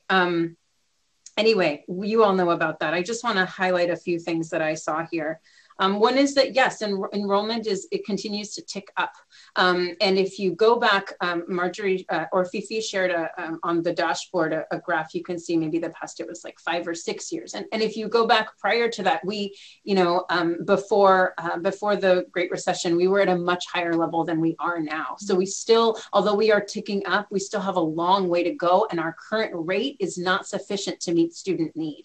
So we've seen in the past several years really meaningful investments at the state level, and the commission is doing a great job of tracking that information, but we are not where we need to be. And the kind of teachers you saw the increase from about 8,800 program completers to now we're at just over 9,000. So it's a couple hundred we're seeing over a period of years for traditional route, and for alternative route, and these are underprepared teachers, it's nearly doubled.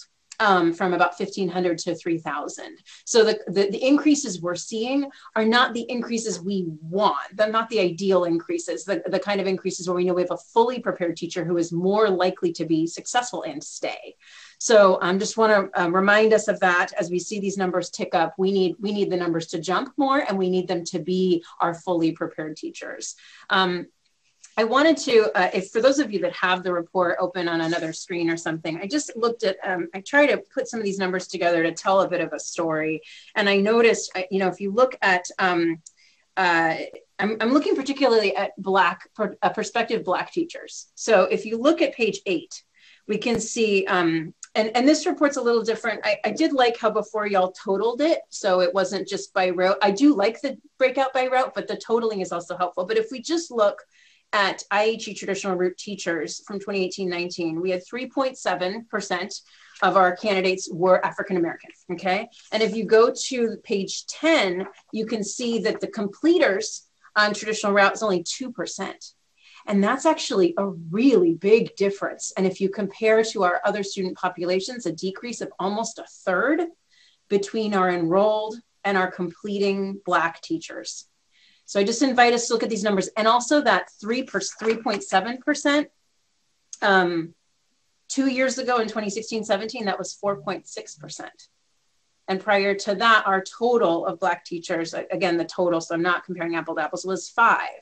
So I'm not sure this is right to say, but it seems like a downtick overall. And then when we think about the enrolled versus the completing Black teachers, this is concerning for us. I think we're all on the same boat. We need greater teacher diversity in the state. And we've got, you know, for everyone who's getting into a program, we really want to make sure we're doing everything we can to support their completion. And we do know too that Black students in higher education face higher burdens of debt. Anyway, we won't go there, but I just wanted to pull that out. That struck me. And we know too that the shortage and the underprepared teachers disproportionately are affecting our students with disabilities. If you look at page 13, table 7A, we can see that for all subject areas, you know, the majority of it's pretty comparable across the routes. But if you look for special education, they are predominantly being prepared for the classroom in alternative routes. And you all know I was an intern teacher. I think it's a very important route to have. But to have, you know, so many of your teachers for special ed are our highest needs students, where Black students and English learners are disproportionately represented, to have so many of them prepared through intern pathways is concerning. So I just want us to keep an eye on our highest need students here and the teachers supporting them. It's one ecosystem, right? Those teachers and those students are one ecosystem, and thinking about them that way is important. So I really appreciate the dashboards are amazing. I really appreciate the inclusion of the TPA information here. This is really good stuff for us to continue to build out. And I just urge the commission with its voice to think about how in this crisis do we understand our teacher workforce and how it's impacting our teachers. How are we tracking what's happening to teachers? I wonder if with CalSAS and the launch of CalSAS, there's something we can leverage there to understand, well, how many of these teachers are staying, are continuing to teach, etc. I am sure I'm at time. I could talk about this all day. I encourage folks to delve into this information. It's actionable and important. And I really appreciate Marjorie and Fifi for really embodying the continuous improvement when it comes to this data and its reporting. So thank you so much. If I will be commenting before you tomorrow. It's been an incredible privilege to comment before you. I wish we were in person so I could give hugs and say goodbye. But anyway, thank you so much. Thank you. Recording Secretary, are there any other public comments? No, we don't have any additional comments. Thank you. Thank you. The public comment period for this item is now closed. Do commissioners have any questions or comments on this item? And you guys can just raise your hand virtually or through Zoom on their system if you have questions or comments.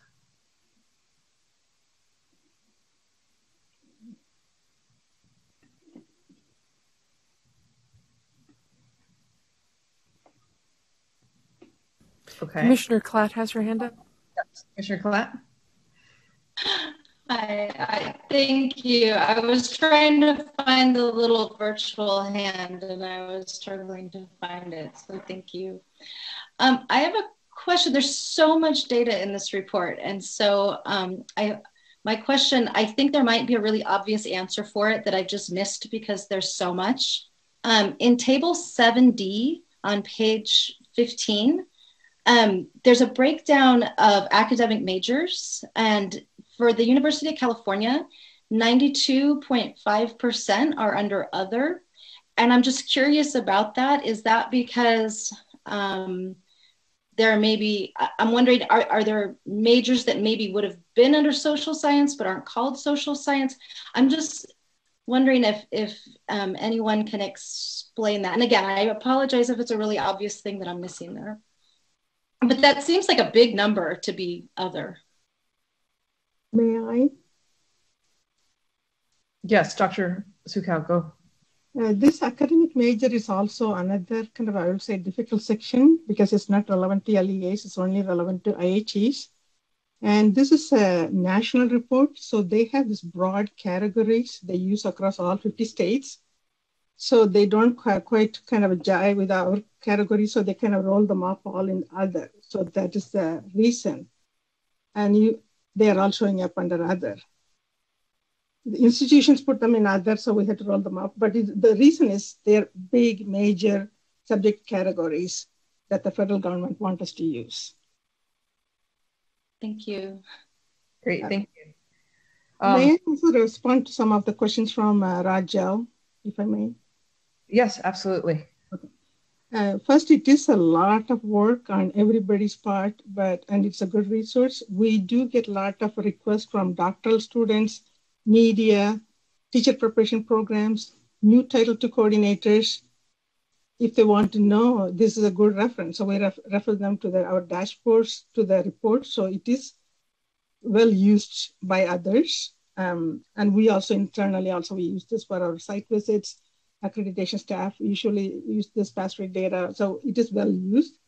And the ethnicity, this is the first year US Department of Education added a category called not reported. And 8% of the teacher enrollment is reported in that category. Before they did not, so we used to have a really nice spread.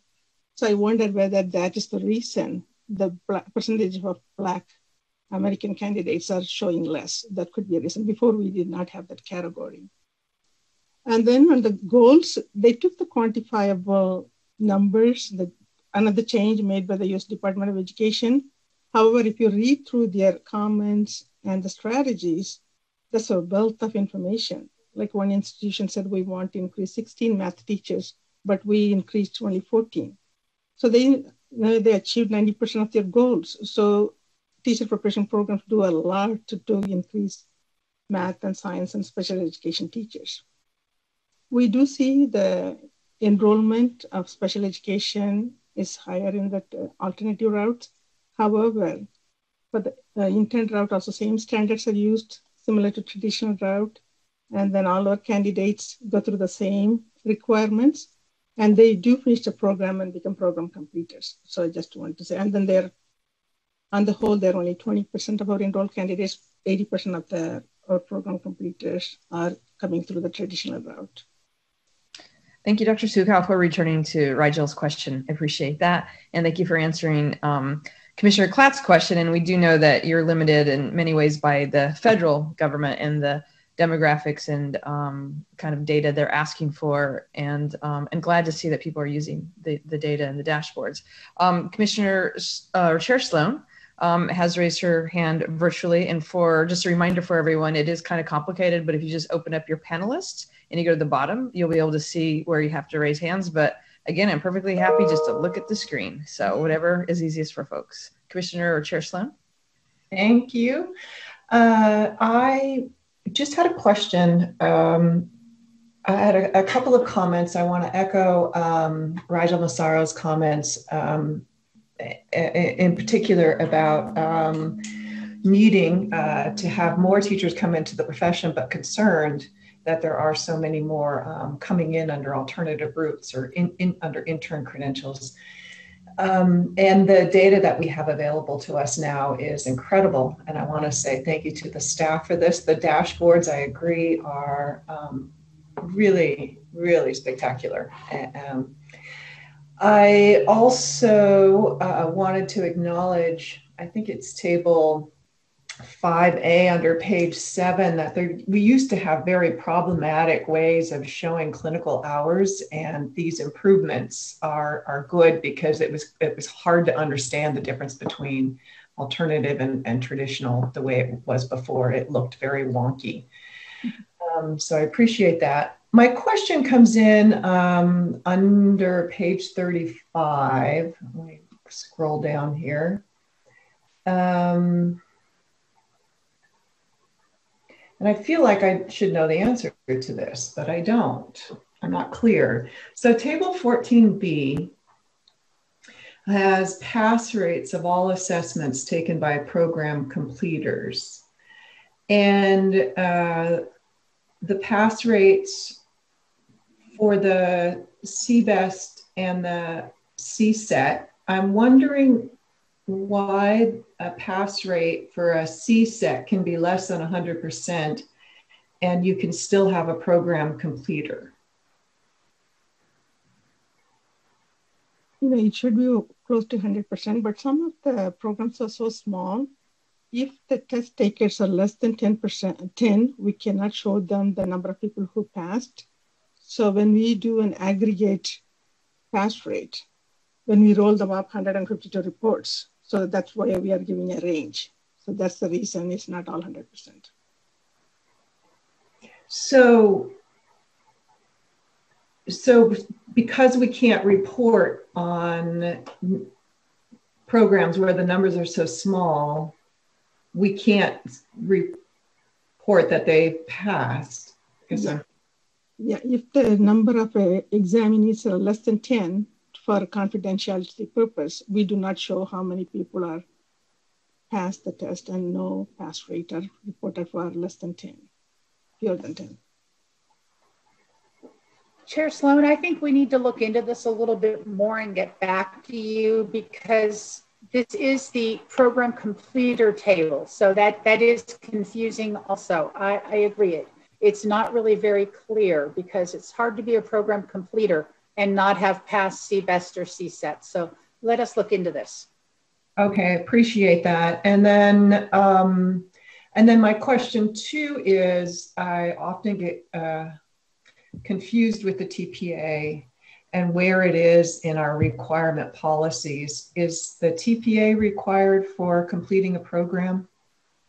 I thought so, yes. So that one too, it looks confusing to me on here. Okay, but so I appreciate you looking into that. And then other than that, I would just like to make a request to Rigel. We are happy that you are joining the state board, but if you could please come back and speak to this item now and again, we very much appreciate it. So thank you. Thank you, Chair Sloan. I'm sure we all feel the same way. I do not see any hands up on the virtual. What about on camera? Anybody have any questions or comments? Okay. Student Liaison Jones? Yes, so very similar to Ms. Sloan. For table 14A and 14B, I was just a little, I'm a little confused if there is a table that does show the passage rate, like how many people who attempt do pass these tests, and then also the Cal TPA and Ed TPA. And because from what I see, it looks that there's like people pass the Cal TPA at a higher rate than the Ed TPA. I don't know if that's, is that legitimate, or I don't know necessarily how to read this table. If I could respond to that, Chair Martinez. Thank you, Terry, please. This is the first time we've had TPA data in this report at all. And pass rate data for an examination is actually in a different type of report. This report, because it's organized by the federal government, is about people who programs have defined as completers, enrolled members, enrolled and have completed all coursework other than clinical. So this report does not look at pass rates for actual assessments. That report was last done, I believe, in August of 2019 and will be done sometime in the 21 year again. And that report will give you that type of information. So you cannot really conclude what the pass rate is for an examination based on this report. Okay, thank you. Great, thank you for that clarification. Let's see, Commissioner Wall, I see that you have your hand up. So I want to echo my thanks to the staff for the tremendous work on this. I think one of the big challenges in presenting data that is complex and is to make it usable or readable by multiple audiences. And I think that the dashboards in particular, but the report really do a really great job of that. And this is really important because having been at a site, there's a lot of time spent on compiling this data and submitting it to the state.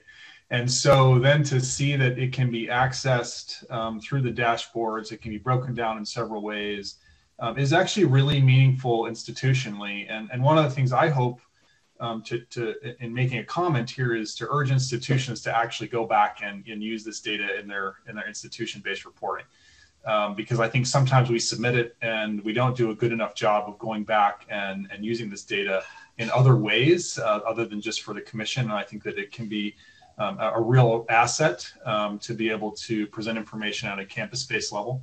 And so I would urge institutions who might be listening to realize that and just appreciate the amount of work that's being done to both submit and then to make it available. So thank you. Great.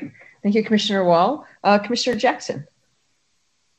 Yes, this is just a question, and maybe in another reporting format now that I know that, this is for the feds and there are certain things that you're reporting, but just a question about institutions that receive like low marks, not performing up to standards, needing to go back and like refine things.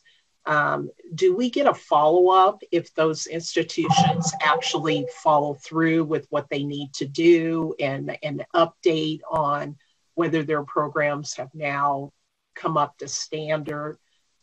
Because I know a couple were mentioned in the report, and then there were questions about, do we see a progress in any other report or a follow-up?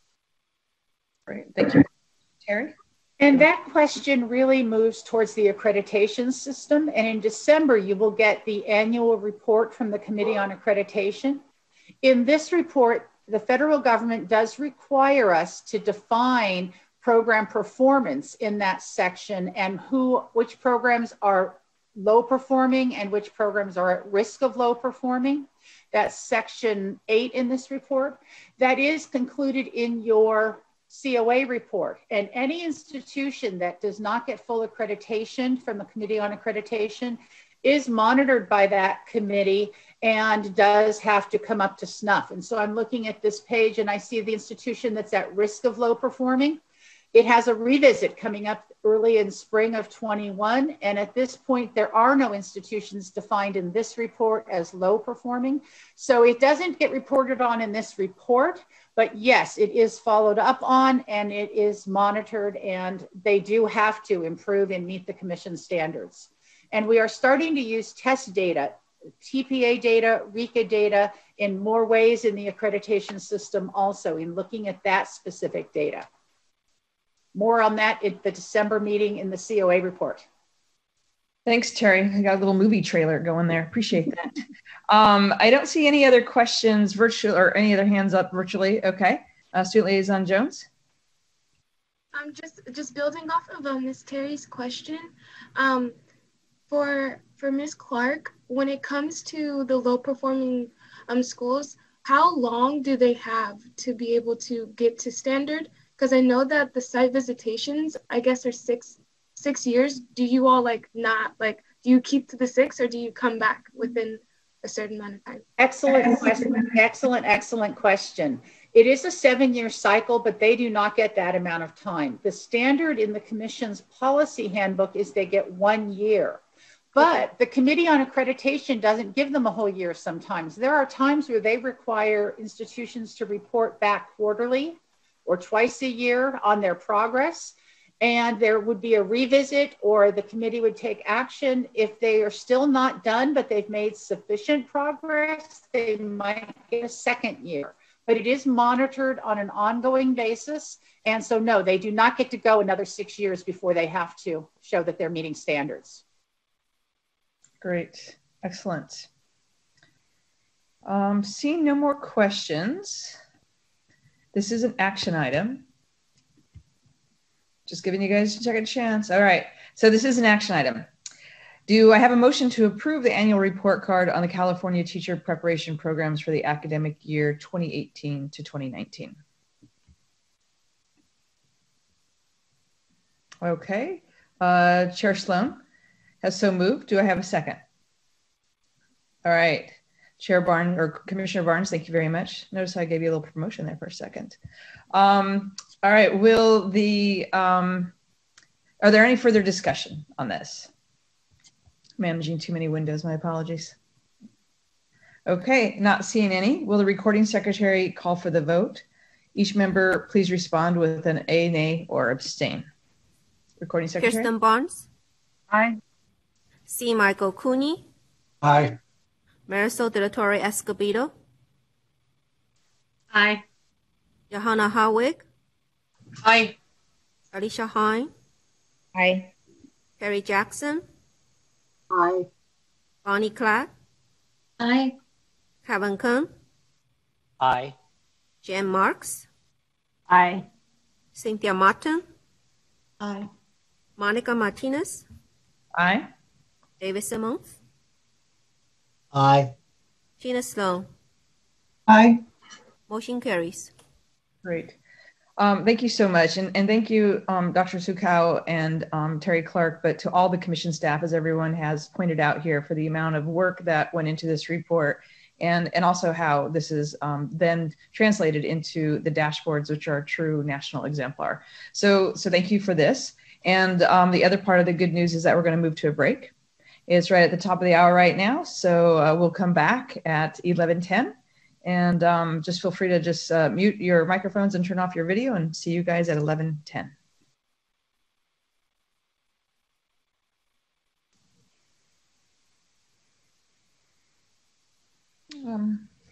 Commissioner Sloan, it looks like we're missing Commissioner Wall and Martin.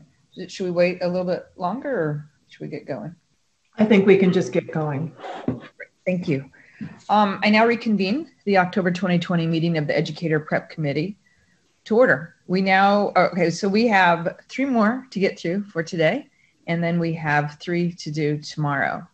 Item 2B is pathways for current education specialist credential holders interested in earning the new education specialist credential. This item is being presented by William Hartrick and Sarah Solari Colombini. This is an action item. Ms. Solari Colombini, will you please begin? Certainly. Good morning, Commissioners. At the August Commission meeting, the concept of creating a bridge for current education specialist credential holders to earn the updated authorization statement that will take effect in the summer/fall of 2022 was brought forward. Staff was directed to seek input from the field regarding possible pathways and to develop a plan for a bridge authorization. This item presents those pathways. The Commission has been engaged in work to address changes in the ways that students with disabilities are served in public schools. This work includes the revision of educator preparation program standards, teaching performance expectations, and teaching performance assessments. In addition, the special education credential structure was revised to reflect a system that focuses on serving students based upon their needs as opposed to their disability category. The revised credential structure will reduce the current 7 credentials to 5, which can be found on page 2 of this item. The reorganization of the credentials and expansion of the authorization statement is what necessitates the development of a bridge for existing education specialist credential holders should they want to seek the expanded authorization. All right. As Sarah mentioned, the new credentials place a greater emphasis on the individual student's needs, mild to moderate or extensive, and expand the disability categories for each authorization. This shift required a change in the authorization statements for 3 of the 5 credentials within the new structure, which also includes early childhood special education. A bridge option for existing education specialist credential holders would allow those teachers with the existing credentials to obtain the expanded authorization so they can work with a broader spectrum of students across more disability categories if they so choose. As a reminder, this would not be required of any existing credential holder. In Appendix A of the agenda item, you will find the specific TPEs that are not addressed in the current program requirements, but will be included in the new TPEs taking effect summer and fall 2022. The 3 possible bridge pathways outlined in the item offer flexibility to the existing education specialist who would like to obtain the expanded authorization. And these include completion of specific coursework, completion of aligned professional development, and or confirmation of prior knowledge and experience, which could be verified through demonstrated competence. Any one of these 3 or a combination could be used to verify that an existing ed specialist has mastered the additional preparation content. The table on page 5 clarifies which agency could offer and verify the various pathways. For example, an approved preliminary education specialist program could offer coursework and or professional development to satisfy the bridge authorization requirements. Existing credential holders applying for the bridge would need the verification of the program sponsor, local education, or other agency to confirm that all the TPE requirements have been met. A sample verification form is in Appendix B, which could be used to show how that teacher has met the additional content requirements. So with that, staff is recommending that the Commission allow current education specialist credential holders to complete coursework, professional development, or demonstrated competence, or a combination of these to earn the equivalent authorization of the new credential, which will take effect in the summer/fall of 2022, and that the Commission allow approved preliminary education specialist program sponsors, local education agencies, and statewide organizations to verify that a current education specialist has met the new TPEs represented in the expanded authorization as was presented in the item. Based on your discussion and action, staff will incorporate the Commission's direction into the regulatory language, which will be presented at a future Commission meeting. Thank you. Great, thank you both. We will now open for public comment. Recording Secretary, are there any public comments? Yes, Harold Acord. Please unmute your microphone and turn on your camera if available, and state your name and affiliation for the record, please. Hello, Commissioners. My name is Harold Acord, and I'm speaking on behalf of the 300,000 plus members of the California Teachers Association. And I preface my remarks by a behavior intervention teacher and student success coach at a middle school in my district. I really concur with what Commissioner Barnes was saying earlier. I'm feeling that with my students. I am hearing them saying exactly the same things that Commissioner Barnes had shared with us. And so I really was moved by that, and I feel that as a teacher. Thank you. Specifically as to this item, we just want to remind the Commission that we had sent a letter on July 31st, and a paragraph that is of real importance when the commission moves forward on this item is the one that states that we also note that the agenda item clearly states that current education specialist credential holders are not required to earn the new authorization. And we believe that the decision to do so must remain with the individual holder, and we recommend that language be included in any further regulations that the authorization must be obtained only with the teacher's consent. That is our area of concern. We look forward to seeing in the regulations something similar in the local option authorizations, and we strongly urge it to be included in this authorization as well. And thank you for your time today. That is our comments. Thank you. Great. Thank you very much. And thank you for sharing your experience with the school year as well. Thank you. Recording Secretary, are there any other public comments? We do not have any additional comments. Great. The public comment period for this item is now closed. Do commissioners have any questions or comments on this item? And again, feel free to raise your hand or use the panelist section. Okay, Commissioner Greno-Shire. Good morning, colleagues. Thank you. And thank you to Mr. Hattrick and Ms. Solari Colombini for this agenda item. I want to just say how pleased I am and support the recommendation. The focus is clearly on student needs and level of support, which is consistent with what the Commission has been talking about in regards to one system for all students. So I want to thank you for your work. Great, thank you. Other comments or questions by commissioners? I see Commissioner Simmons, and then Student Liaison Jones, we'll go to you after. Thank you. I want to say that I really appreciate this item. I think that it's an excellent idea. It reminds me of the added authorizations that were here previously, which again were a really good idea, but I think got sort of caught up in bureaucracy and were not as accessible as we had hoped originally. So I really like this option, and I just hope that we don't let it become so mischaracterized and so difficult to achieve as what we found with the added authorizations. So what Harold had to say, I think, should inform how we move forward. Thank you. Thank you, Commissioner Simmons. Student Liaison Jones.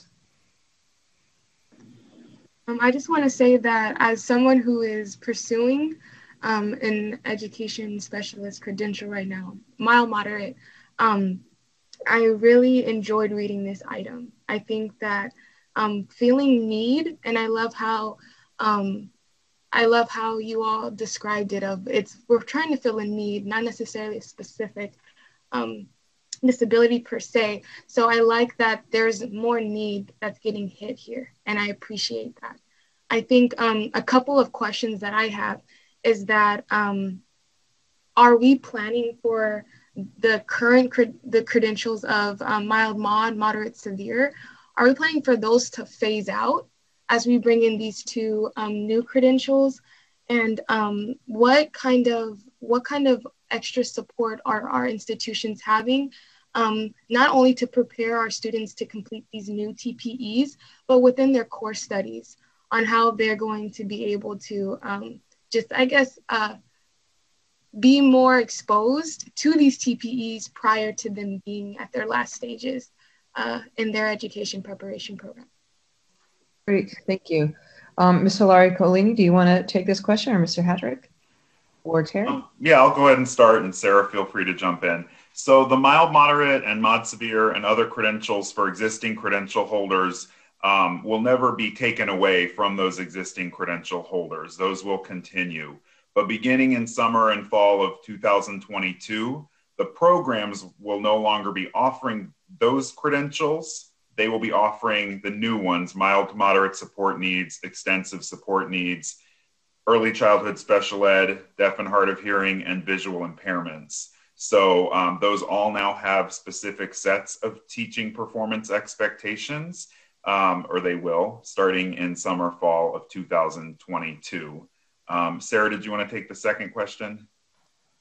Certainly. So as the programs transition to these new teaching performance expectations and program standards, they were actually adopted in 2018, the new teaching performance expectations and program standards. So programs are in the process of transitioning so that they get ready to offer or recommend their candidates for the new credential that will be offered in the fall of 2022. So staff at the commission works with programs to help them first transition to the new standards and then help them implement those standards and teaching performance expectations. And really the programs also problem solve together, work together to develop best practices and ways that they can do what's best for candidates and of course ultimately what's best for the students in California. So great, thank you. And I really appreciate the conversation we had about this at our last meeting. Commissioner Hind. Thanks. I just wanted to, I'm ready to move this item, but I also wanted to just reiterate what Harold had said. I think it's really important that we continue on with this new, kind of new mindset way of thinking, and that we don't need to have our credential holders run out and do a bunch of things if they've already been in the field for many years. But also, I think we're going to see a lot of people who have this credential, who have the original credentials, who are going to want to take the courses and find out more to, on their own, seek out the new credentials. As I think our student liaison was saying, we want to better our profession. We want to know more. We want access to those other resources so we can serve all the students in our state. So I think that's great. On that note, I would be willing to move that we accept staff recommendation. I can't find the motion. It's a two-parter. This one's a two-parter. Okay. So we have two action items to move on this. All right. So what's the first one? Okay. So let me read them out for you. So, so the first motion, if we have a motion to approve the options for current education specialist credential holders to complete coursework, professional development, demonstrated competence, or a combination thereof to earn the equivalent authorization of the new education specialist credentials going into effect the summer fall 2022. And the second action, allow approved preliminary education specialist program sponsors, LEAs, and statewide organizations to verify that a current education specialist has met the new TPEs represented in the expanded authorization as outlined in the table on page 5 of this item. So Commissioner Hyde, do you move for both of these action items? I sure do. Great. Do I have a second? Okay. Commissioner Klatt, thank you. Are there any further discussion on action item 1 or 2? Okay. Will the recording secretary call for the vote? Each member, please respond with aye, nay, or abstain. Kirsten Barnes. Aye. C. Michael Cooney. Aye. Marisol De La Torre Escobedo. Aye. Johanna Harwick. Aye. Alicia Hine. Aye. Terry Jackson. Aye. Bonnie Clark. Aye. Kevin Kung. Aye. Jane Marks. Aye. Cynthia Martin. Aye. Monica Martinez. Aye. David Simmons. Aye. Tina Sloan. Aye. Motion carries. Great. Thank you, Mr. Hartwick and Dr. Solari Colombini.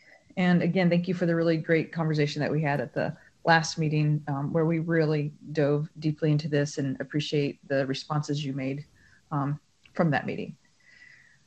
Thank Great. you. Thank you. So we're going to move to item 2C. Item 2C is collaboration between preparers of educators and the local education agency that employ program completers. This item is being presented by Erin Sullivan and Cheryl Hickey. This is an information item. Ms. Sullivan, will you begin? Thank you very much. I'm happy to. Good morning, Commissioners. This agenda item was developed for you in response to your discussion at your June meeting around the importance of strong communication and collaboration between the stakeholders involved in candidate preparation and support. To be clear, the collaboration discussed in this item is inclusive of that which occurs between preparation programs and induction programs and preparation programs, and programs, whether preliminary or induction, in the employers that hire their completers.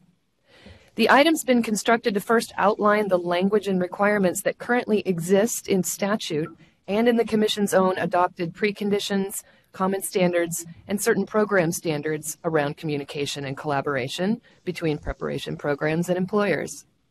This is followed by a brief discussion of the evidence that's currently provided by programs, which is included in the appendix, in order to demonstrate the communication and collaboration are occurring in a meaningful way, and information on findings and accreditation related to the language and standards around communication and collaboration.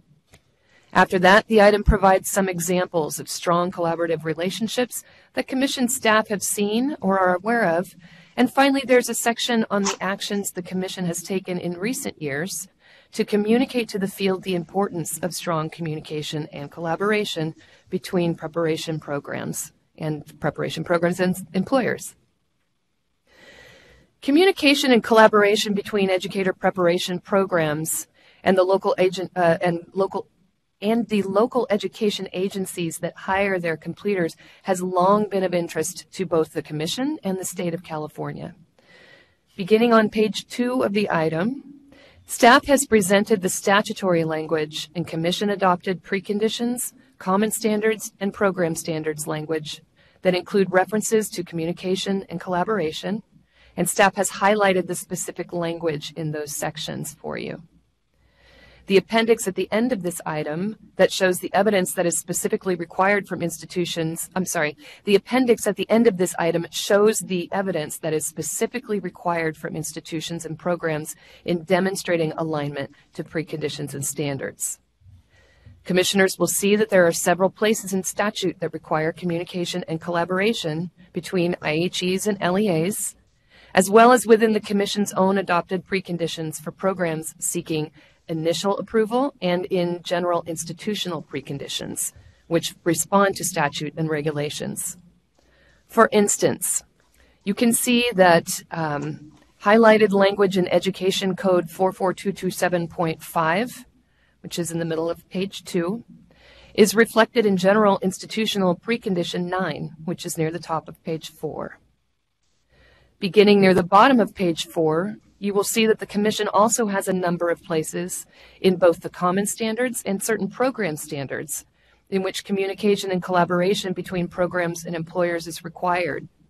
In some cases, the statutory language around communication and collaboration is also reflected in common and program standards. For instance, Bullet 3 of Common Standard 1 is reflective of the language we previously saw in Ed Code 44227.5 and in Ed Code 44320. Also, Ed Code 44320 at the top of page 3 can be seen in the highlighted section of Common Standard 3, as well as the program standards that are excerpted in the item.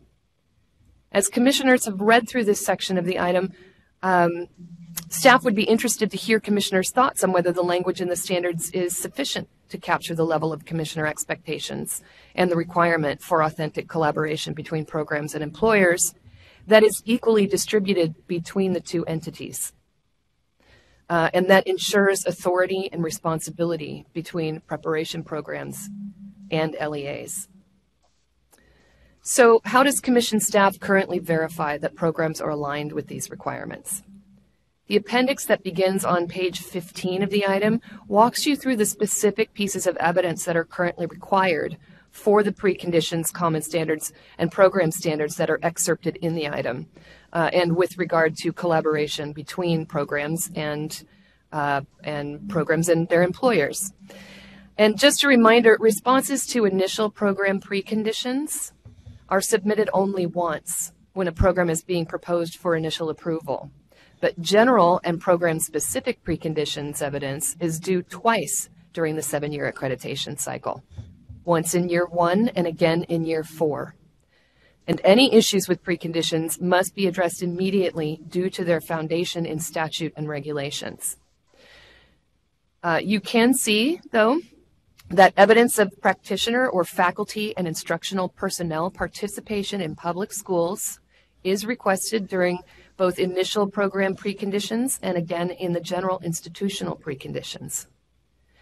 In year 5 of the 7-year accreditation cycle, evidence is submitted as part of program review, which evaluates alignment to program standards, and common standards review, which of course evaluates alignment to common standards.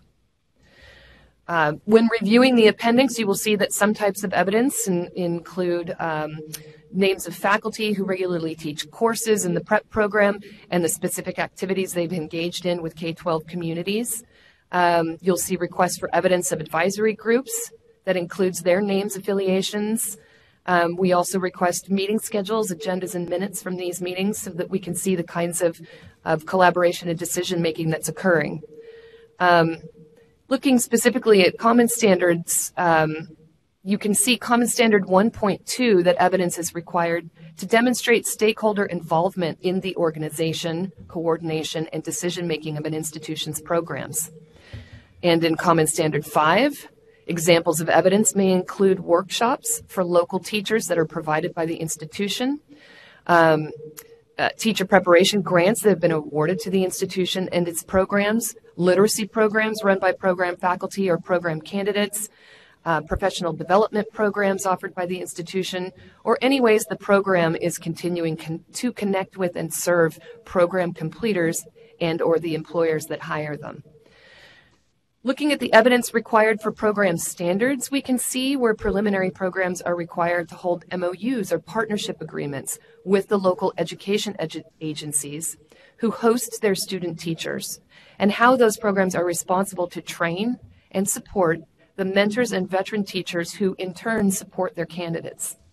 We also see the evidence that is required from induction programs to show how they're using the individual development plans from their participants' preliminary programs to shape their induction experiences. Now, while the Commission standards represent the minimum requirements for institutions and their programs, there are programs that find innovative and unique ways to meet the standards, ways that make sense for their program's design and structure, and that serve and accommodate the communities in which they operate. And through accreditation, we get to see this, but my colleague Cheryl Hickey will talk about this more in depth now during her portion of the presentation. Good morning, Commissioners. So my colleague Erin Sullivan has reviewed some of the requirements for preparation programs as it relates to some collaboration and communication. Your accreditation system is the means by which teams determine whether institutions and programs are in accordance with those standards and preconditions in Ed Code. During accreditation, the teams seek out information that will provide evidence that educator preparation programs are in fact working collaboratively with their TK-12 partners in accordance with those standards. That is, in general, to design programs collaboratively, to develop programs, to implement and to assess the effectiveness of programs, and to implement programmatic improvements. So institutions and programs provide all of this required evidence that we have talked about, in responding to the preconditions, the common standards, and the program review. That information then is confirmed at the site visit, and additional information from interviews with key constituents is gathered by the team members to inform the team's decision on whether or not those standards are met. And I think it's important to put on the table as the Commission discusses this topic the following considerations. So there are a number of ways that collaboration can take place between an educator preparation program and the TK-12 schools and districts that they serve. And each local context is unique and different. While there are some areas of specificity, the Commission standards do not generally prescribe how an educator preparation program must work with its partners and stakeholders. It doesn't prescribe what collaboration should look like, but that it must collaborate. So determining the extent to which an institution is effectively collaborating with its partners is probably among the most difficult part of an accreditation team's work, and probably the area where it's most difficult to determine whether the team got it right. And I want to put forth the challenge here. So accreditation teams look for evidence and ask questions that will shed some light on how established and how effective these collaborative partnerships may be. So on the top of page 10, we tried to give some sense of the kinds of questions or the kinds of areas that they probe to figure out how these partnerships are working. So who are the partners? What kinds of mechanisms are in place for regularly getting feedback and inputs on programs? Are there advisory boards or focus groups, or how exactly does the institution do that? Who serves on these committees or advisory boards? What is their role? Is there any major constituency missing? Maybe they're only talking to certain districts and not all of the districts that they serve. How often do they meet, and what do they meet about? Is it meaningful discussions that they have? Are there examples of programmatic changes that have taken place as a result of these conversations, the data that's gathered, those kinds of things? What seems to be the balance of authority and responsibility between the partners? What are the partners saying about the collaboration? Are they valued? Do they feel valued in the relationship? What are examples of those joint projects or initiatives? So there's a lot of different ways. What are employers and mentor and master teachers saying? So there's a lot of ways that the team tries to get deeper into this conversation and to find out whether collaboration is in fact taking place. Determining the viability of a collaborative partnership is tricky. It's not as cut and dry as determining, for instance, whether the institution's advisory materials are accurate and up to date, or whether the curriculum covers a TPE. And I just want to show you how it may play out at a site visit. So institutions and programs may be able to look really good on paper. Take, for instance, the example of an institution that has an advisory board in place. They survey the field regularly. They have an assessment system on paper that looks very robust, includes stakeholders in the conversation, those kinds of things. But at the site visit, the team begins hearing that no one ever attends these advisory board meetings. They aren't held regularly. Communication may be one way. It's the institution talking to the K-12 institution rather than a two-way conversation. The data is not used, those kinds of things. And so you get a different sense once you're there. On the other hand, an institution may do sort of a poor job of demonstrating on paper what their collaborative relationship looks like. Maybe they have no evidence of certain things.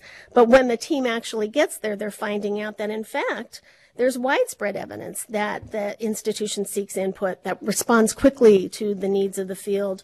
They respect and honor the input of their stakeholders. So it is really a tricky area in which the team is trying to understand from an outsider's perspective what is going on at the institution. I wanted to mention that we are able to see, and we tried to highlight it here, in looking back at some of our accreditation findings for the last 5 years. What we know is that the accreditation teams have been able to identify when a collaboration is not occurring or not occurring very well between an ed prep program and the TK-12 partners. On page 10, we talk about these findings. We looked at from 2015 to 2019-20, the last year, to see where issues of concern may have arisen by site visit team members. And of the majority of the institutions, there were 36 institutions during that time period that had stipulations. And of those, about 58%, the majority, had one or more findings related to collaboration with its educational partners, either in the design, operation, or data collection or feedback for those partners. So in looking at the data of the more recent 2-year period, we did see that about 26% had a common standards finding related to collaboration. So what we know basically is that teams do generally seem to be able to identify when there is something lacking. It's harder, though, the cases where collaboration does seem to exist. It is harder and important to note that, again, as an outsider looking in with a limited snapshot of time, to determine whether the evidence they're seeing is an indication of an authentic, meaningful, purposeful, driven, collaborative partnership when there is evidence. As I said earlier, there are numerous examples of good collaboration taking place in California. We highlight just a few examples in the item. Sometimes these are on an overarching or big picture scale. We included the example of LA Unified School District and their residency work.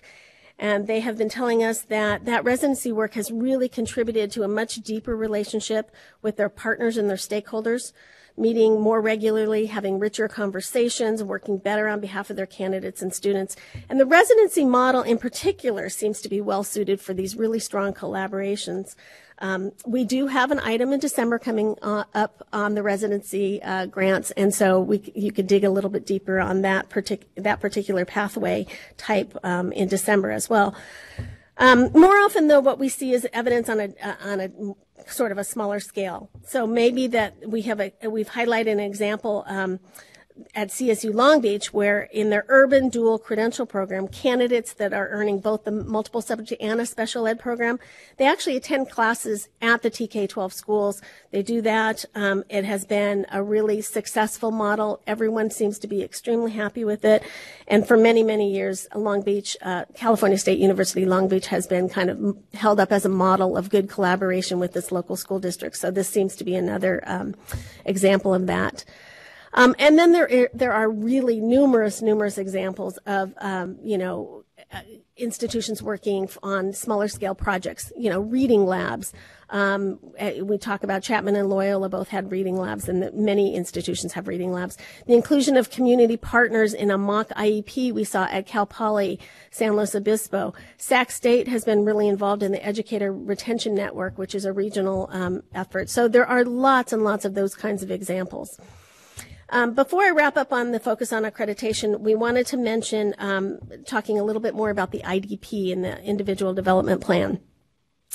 It needs to be said that originally, with our focus on strengthening and streamlining the accreditation project, which was something that we did from 2014 to 2016, the IDP was in the standards, but we did not explicitly ask for it as part of the program review documentation. It was a new requirement. We began hearing that it wasn't happening. And so we tried to do technical assistance. We put out a PSA. We did those kinds of things. And finally, a couple years into it, we have continued to hear that there's some issues with an induction program not getting these IDPs. This year, we did make the change, so any institution submitting their program review for this year will have to include a template of their IDPs. We have worked with the teams to make sure that they're asking for what does it look like, what do you do, how are those conversations going. We are beginning to hear, this is a good thing, we are beginning to hear in some of these cluster meetings for this fall that induction programs are beginning to get those IDPs. So we think that there has been an uptick, but we will continue to work hard to make sure that the word is out that we will be looking for those as well. And then in the agenda item, we also felt it was really important to mention the CSU New Generations of Educators project. Which had as part of its core goal to foster those deep partnerships between campuses and districts. And they looked at 11 of their campuses and the districts they serve. A link to that reflections document is in there. I am not an expert on that project, but it has some really interesting reflections, including, the need for joint goals as well as co-ownership of programs. And then lastly, of course, the letter that was released yesterday from the three agencies is perfectly aligned with this this agenda item. So given the importance of collaboration and ensuring an effective and responsive educator preparation programs, the Commission may want to think about whether the current language of the standards is sufficient or whether there are concepts or other things that you would like to include. That you would like us to think about and bring you back another item in the future or an aspect of this. We'd like to dig a little bit deeper, but we're looking forward to your conversation and we're happy to answer any questions. Great. Thank you, Ms. Sullivan and Ms. Hickey. This is very interesting and appreciate your time. We will now open for public comment. I'd like to remind members of the public that wish to speak on a specific item to please email your request to comments@ctc.ca.gov or call 916-322-6253. Recording Secretary, are there any public comments? Yes, we have 4 submitted so far. The first is Brian Johnson. Great, thank you. Mr. Johnson. Good morning, commissioners. Good morning, commission staff. My name is Brian Johnson. I am the Director of Certificated Workforce Management for the Los Angeles Unified School District. And among my responsibilities, I am charged with the teacher recruitment operation for our district. I want to say today that collaboration with our local educator preparation programs is perhaps the most crucial component of our work. This agenda item includes a description of our district's collaborative relationship with our institution of higher education partners as part of our teacher residency programs. Now, these teacher residency programs are very important, but they do represent only a limited portion of our annual hiring needs, especially for a district of our size. These strong continuing relationships between local education agencies and institutions of higher education across a variety of program offerings, including residency, traditional teacher prep programs, and internship preparation routes are absolutely vital to the ability of our district or any district to meet our new hire needs. Some of the ways in which we continue to engage with our local IHEs include not only our work with the residencies, including our participation in the California Teacher Residency Lab and the Southern California Residency Action Network, but collaboration on a number of different levels as well. We have a data sharing agreement among a number of our local IHEs, and we're working together to engage our own students in LA Unified to encourage the pursuit of careers in education. We also engage in critical thought partnerships around increasing the diversity of our workforce, as well as devising strategies for sustaining the efforts of our joint grant-funded programs once those grants have sunsetted. These are all examples of really strong collaborative work that LA Unified is doing with several of our local institution of higher education partners. Now, we're grateful for the exceptionally strong relationships that we've been able to build with our IHE partners. And we are equally grateful today to the commissioners and to commission staff for assembling this report and highlighting the importance of these relationships in our collective work of meeting the needs of the students and families of the state of California. Thank you for this opportunity to speak today. Thank you, Mr. Johnson. Our next public comment. Patricia Pernin, please state your name and affiliation for the record. Good morning, Commissioners. My name is Patricia Pernin, and I am the Administrative Coordinator of the Los Angeles Unified School District's Intern Credentialing and Added Authorization Program, or as we call it, ICAP. This agenda item is particularly relevant to the collaboration from the program side, in which we are engaging with the LEAs and IHEs around and surrounding the Los Angeles area. One of my assignments is to maintain the regional network meetings. During our bi-monthly regional network meetings, representatives from the county office, local districts, and surrounding colleges and universities credentialing programs meet. We discuss program changes and outcomes, share best practices on implementation of program requirements, and receive every single time an update from the needs of LAUSD recruitment. This collaboration has become particularly important during COVID-19 as all programs are experiencing similar challenges. The time spent together has provided all of the LEAs and IHEs an opportunity to problem solve. Being able to provide real-time collaboration has afforded us to work together to determine how we will meet the needs of all of our participating teachers, many of whom serve LAUSD schools. Our group understands that there are numerous pathways for candidates that include undergraduate programs, intern programs, residency programs, as well as traditional graduate programs with student teaching. However, we do know that there is one constant, and that constant is the implementation of program standards and TPEs. Sharing and collaborating is key to all of our work, and having the support of the commission and staff is crucial. We are very appreciative when the staff joins us at these meetings. I would like to thank the commission and staff for the ongoing meetings, for the preliminary programs and the induction programs where we are able to meet with the staff. Collaboration is so important in our work, and during the most trying time, I see how working together we can truly meet the needs of all students taught by all of our teachers in all of our programs. Thank you again for your support. Thank you for your comment. Next is Danette Brown. Please state your name and affiliation for the record. Hi, Danette Brown, and I'm a teacher in La Habra, California, and I'm speaking today on behalf of the California Teachers Association. I have to say it's so good to see all your squares. So I have to start to additionally giving a shout out to Ms. Sullivan and Ms. Hickey, because we really appreciate this agenda item. It was so thoughtful and informative, and we really appreciate the ongoing conversation around this topic. The California Teachers Association believes relationships matter. We also believe that through collaboration, great things happen. So we definitely support the ongoing focus to those concepts. I would like to also elaborate on a point that Ms. Hickey brought up about, that there are many ways to collaborate and many people to include in the conversation. So having said that, talk to the teachers union, include them in these conversations and relationships, because if you really want to be able to inform the new educators' work, many times the union understands that context in a different way than some other people. So give them a call. Also, we appreciate the emphasis on and the continued attention and support to the individual development plan.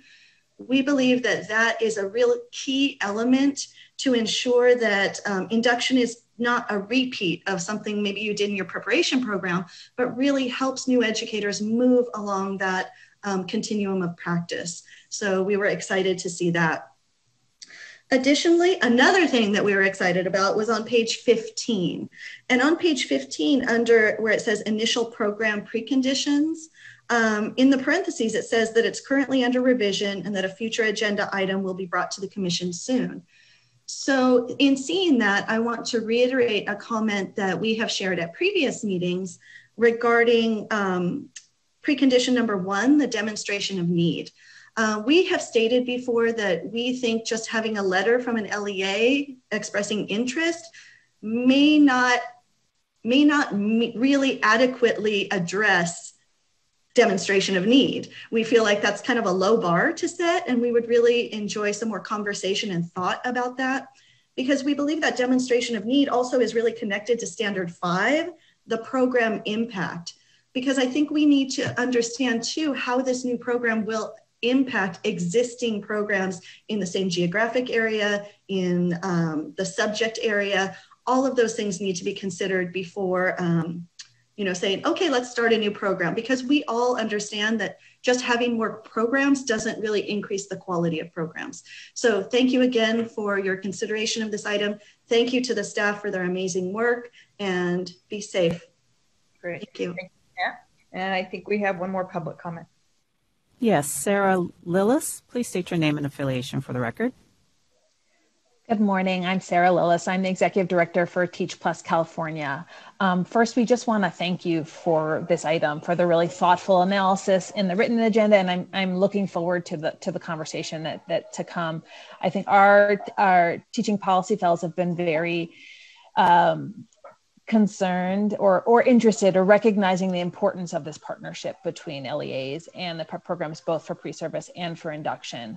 And I think that the staff raised some really interesting questions and important clarifications, because I think we have reasonable standards, and I think the focus on collaboration and partnership is very clear, but what we continue to see is the lack of clarity on the how, right? And so I think whether it is in updating the standards themselves or in providing clear guidance, encouragement, requirements.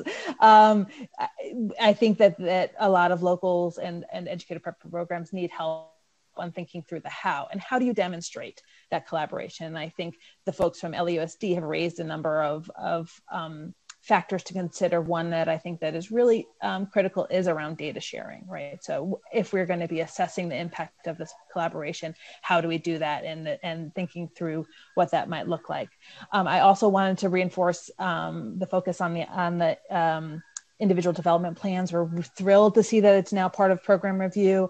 Our fellows 2 years ago did some research. They interviewed induction leads in around 20 programs, and looking at their alignment with the standards. And it was consistently, that was the place where the vast majority of them said it wasn't happening. So we're hopeful that this new requirement will make it more consistent, but I don't know, looking again at the letter that came out yesterday, if there are other strategies. I'm not quite sure what the barrier has been historically. Is it just that they're not coming out of the prep programs, or are there other things that are getting in the way of the alignment of the IDP with the induction program? And so look forward to the conversation. Thank you so much for this really important work that you all are doing. Great. Thank you for your comments. Recording Secretary, are there any other public comments? No, we do not have any additional comments. Great. Thank you, Ms. Brown. The public comment period then is now closed for this item. Commissioners, do you have any questions or comments on this item? This is an information only item, and certainly based on the comments we heard and COVID, the connection and collaboration between higher ed and LEAs are more important than ever. And it's a good opportunity for you guys to just kind of brainstorm some ideas or think about if there's other things you want to learn about how to generate authentic collaboration. If anybody wants to be able to speak to the New Gen Teacher Program at CSU with the recommendations, that might be helpful as well. So I will look for questions and either virtually or through the screen. Okay. Commissioner Grenier-Shire. Thank you. I want to thank Ms. Sullivan and Ms. Hickey for this really comprehensive and informative update on collaboration. And I appreciate the shout out to the CSU and the many programs that demonstrate the deep collaboration between our universities and our district partners. The New Generation of Educators Initiative, I just want to highlight that WestEd will be disseminating 4 evaluation reports in the next couple of weeks that I will share with the Commission that highlight the lessons that were learned that I think will be informative as we move forward with this work. I also, this report emphasizes how critical collaboration is to ensure that we prepare and retain the highest quality educators for our schools. And I just wanted to make a plea to my fellow commissioners that this is really important right now as our educator preparation programs are working with their district partners to find appropriate placements during this pandemic. And so I hope as a commission that we keep a close eye on this cohort of students that is going through our programs to ensure that to ensure that if we need to mitigate any impact on their learning, that we can do that and that we support our EPPs to do that. So again, thank you so much for this report. Great, thank you for the comments. Commissioner Simmons. I just want to echo how well written and understandable this report is. I do have one question though. At the induction level, the ILP is very specific so that there's collaboration actually at the candidate level, not just at the program level. Is there anything in the preliminary program that is similar to that? No, I think there is. Oh, Aaron helps to be in the same room. I see Aaron reaching for it.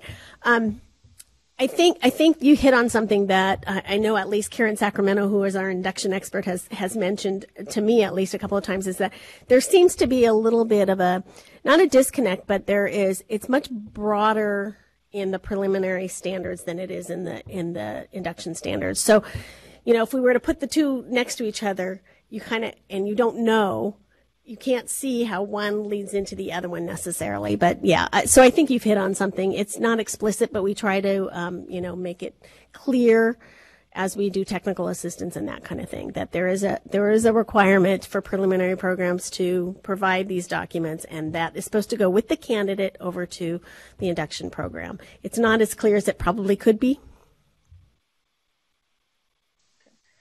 Ms. Sullivan, did you want to add anything? Okay, thank you. And Commissioner Klatt. Thank you. And I want to echo some of the comments about the importance of this item, and thanks to the staff for putting it together so well. I think the relationship between teachers who are preparing and teachers who are in induction, their relationship with their supervising teacher or mentor is so important. And so I'm very glad to see the item. One question that for me is always a sticking point in these relationships, though, is scheduling and availability, like the kind of just the logistics of it. And there's language about collaboration, about the qualifications of the supervising teacher or the induction mentor. But I feel like the discussion about the availability of the two partners in that relationship is often, I don't hear it. And I think it's very challenging in a lot of these situations. These two people, the candidate and the supervising teacher, might not have the same prep period, might not even have the same lunch period, might have schedules that really conflict. And I don't know if this is the right place to bring that up, but I think without that that availability within their schedules to actually meet, the whole thing breaks down. And I'd like to see, I don't know if that's something that can be demonstrated as evidence, but here's the teacher's schedule, here's the candidate's schedule. Do they actually line up in a way that logistically will allow them to meet, before 6 a.m. or not before 6 a.m. or after 9 p.m.? Like, where in the day does it actually happen? So, but other than that, I'm really, like I said, glad to see this item and this discussion. So thank you, staff, for putting the item together so clearly. Thank you. Any other comments or questions? Yeah, Chair Sloan.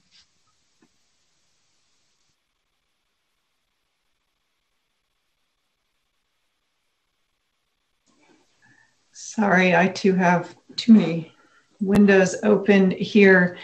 This is a really well-written item, and it's making me think about what Rigel Massaro said in the very beginning about her appreciation with working with staff, because they are so smart. And Cheryl and Aaron have been doing this work for a long time, and it comes out clearly in this kind of a report. So 3 things are striking me about what they have laid before us. One is meaningful collaboration. A second one is communicating the importance. And a third one is learning from examples. So I'm just going to speak to those in order. With regards to meaningful collaboration, I'm hearing the importance of meaningful collaboration, but meaningful for what comes to mind? Because what I'm seeing in our standards language and in the statutes is that these collaborations are important for what program sponsors need to do to prepare teachers. That's sort of what comes through in the standards language. I'm not seeing language that states that these collaborations must be important for what P12 schools do, or that there isn't language that if we're talking about a collaboration, what are the mutual benefits of this collaboration? I'm not seeing that maybe necessarily in the language. And for a collaboration to be meaningful, I think there has to be mutual benefits, and I think we have to be really clear about what we meaningful for what. The second thing regarding communicating the importance, again, how do we share the evidence of the importance and what's important for what? What's important for preparing educators, what's important for retaining educators, what's important for supporting P12 students in schools where we have beginning teachers and universities working closely with P12. So it really, I think, also requires defining these different types of collaborations, like the examples that you provided in this item. And one of the key foci that you also point out is that one of the really key areas of collaboration between programs in K-12 is the clinical practice. I mean, that is the focus of a lot of our work, key work in preparing our teachers. And we have a lot of evidence now for why it's important. And we have studies now that are showing that effective teachers make more effective mentor teachers for new teachers, that we have evidence that when we are preparing teachers in schools where we don't have high teacher turnover, that the new teachers stay in the field longer as well. We have evidence for districts with strong ongoing professional development and hiring practices and criteria that are beating the odds, so to speak, for their students. So we have a lot of evidence for what makes high quality clinical practice, I think. And so communicating that importance and then really thinking about our standards language around collaboration for clinical practice that's mutually beneficial, perhaps. Final thing I was going to talk about was learning from these examples. It really struck me. It's something that I have, Executive Director Mary Sandy and I have been talking about for a while now, is how do we learn from our work? How do we, in our practice as a commission, help others learn from our work? How does our accreditation system become more than just an accountability system? How does it actually support program improvement and learning in programs? And what you provided here is an example to me of how we do this. All of this accreditation information that's coming into the commission that only some people see, you all mined that, and you mined it for examples of different kinds of collaborations. And it is in those examples, as one of our stakeholders said, Sarah Lillis asked, how do we do these things? And these are the examples that are there. And I'm wondering if we can have a more regularized process by which we flag, in this 1 year period, here were some things that we saw. And then if we had a venue, Cal Council is a venue. That's the California Council on Teacher Educators. They have 2 conferences every year. Is there a way that programs who are doing particular things can share that practice? And I also think it's really important not just to say, hey, here's what we're doing, but ask programs to really share the resources they use, the MOUs they design, the processes that they engage in. Give us, share with us the specific artifacts that you're using so that all programs can start developing these things. So anyway, as you can see, this was an item that I really appreciated. I think it's so important, and everybody's comments here to speak to that. So thank you for bringing it forward, and I look forward to continuing to talk about it. Thank you, Chair Sloan. Other comments? This is information only. Comments or questions? It does sound like some kind of guidance document on how you create authentic relationships would be really nice. All right, then I am going to close out this item. Thank you, Ms. Sullivan and Ms. Hickey. I want to join everyone in thanking you for the thoroughness by which you applied your understanding around authentic collaboration to these standards and accreditation. So thank you very much. It was our pleasure. Thank you. So the big question is, would you guys just like to power through when we get to our last item under educator preparation? It is now 12:12. After this, we move into closed session. So just want to do a quick check-in and just kind of give me a thumbs up if it's okay that we just power through and get to 2D. All right, I like it. We're a very driven group here. All right, so we're going to move on to 2D. 2D is an update on the local solutions to the shortage of special education teachers grants program. This item is being presented by Cara Mendoza. This is an information item. Ms. Mendoza, will you please begin? Yes, thank you so much. Good afternoon, Commission members. Welcome to our new student liaison, Jones. I'm so pleased today to present the initial report of the local solutions to the shortage of special education teachers grant programs report. As you may recall, funding for the local solution grants was included in the 2018-19 state budget to address the recruitment, preparation, support, and retention of new special education teachers.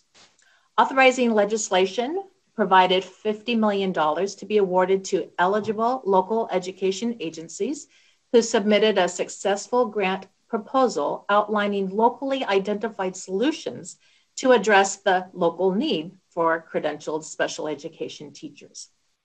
41 LEAs were funded, local education agencies, LEAs were funded, and today I share with you the results of the first 18 months of program implementation. The list of LEAs you can find, and their funding amounts you can find in the appendix that is linked in the April 2019 agenda item, there in the current item.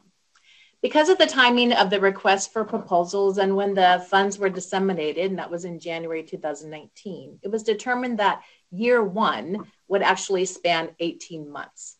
All grantees were provided the option to update their year one budgets to reflect spending from January 2019 through June 30th of 2020.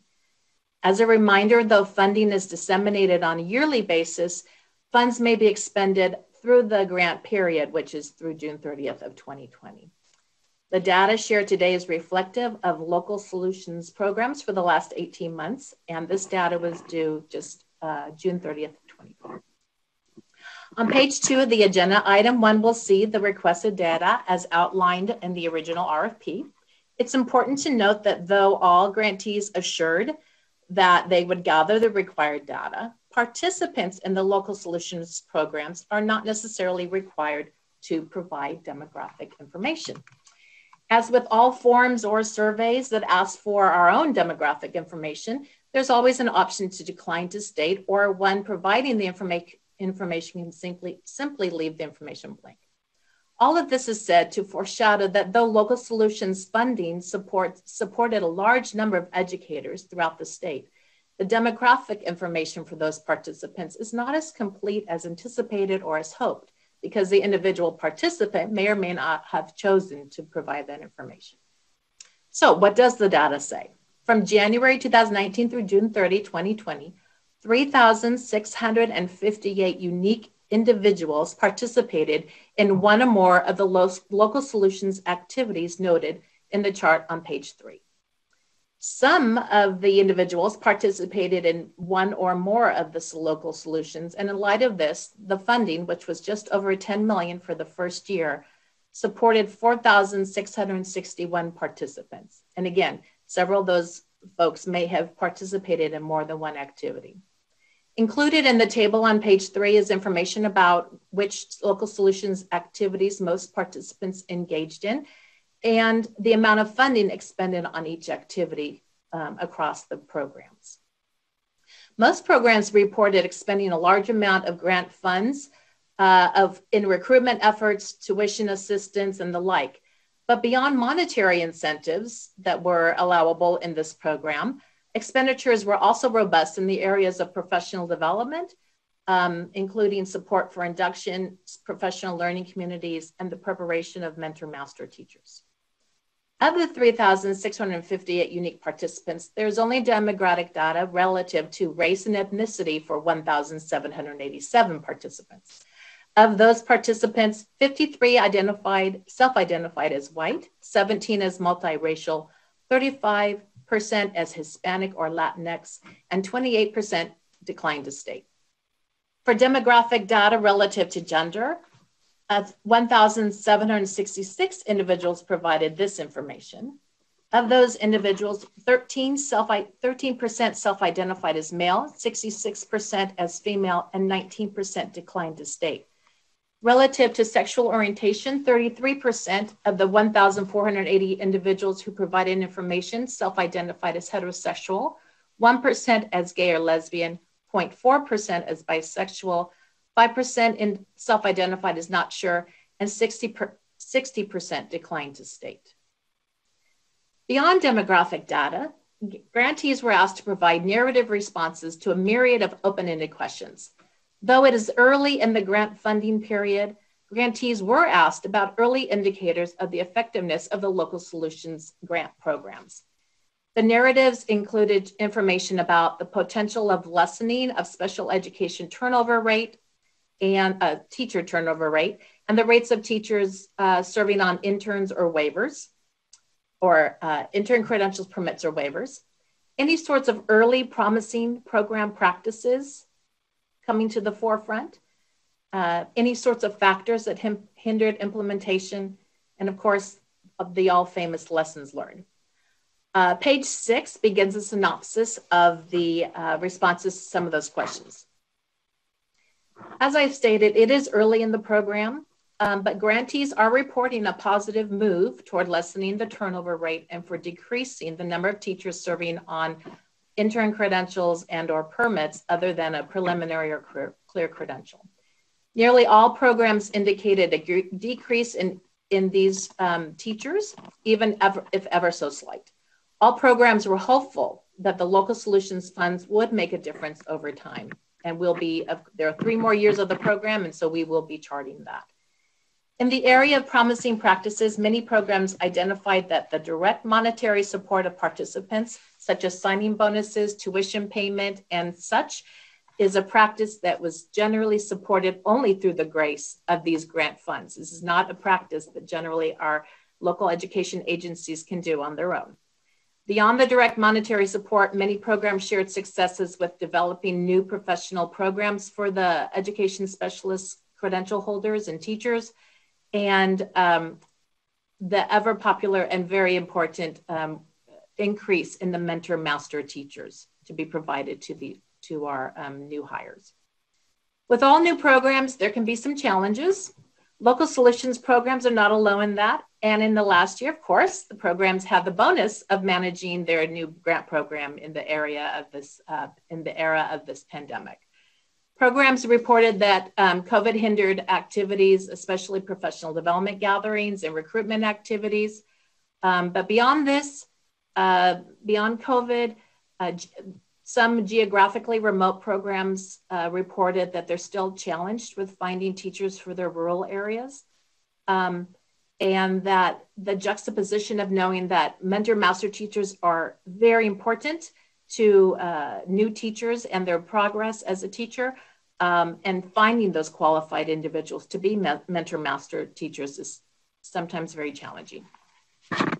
Each program had 1 or more lessons learned, many of which made the connection between the proposed use of grant funds and the reality of the work. Maybe sometimes when we write grant proposals, we might dream too big. There's nothing wrong with dreaming too big. And, there's some challenges in the reality of the world. Aside from this, there was an overwhelming sense of gratitude from our program leaders, whether they emailed me and saying, oh my gosh, these funds were amazing and so helpful, or if they actually put in the narrative of the report itself. It's clear that the LEAs are very appreciative of the grant funds and are believing that they will be effective for their local education agency as time goes on. It was really encouraging to hear such gratitude. For next steps, the staff will continue to provide technical assistance.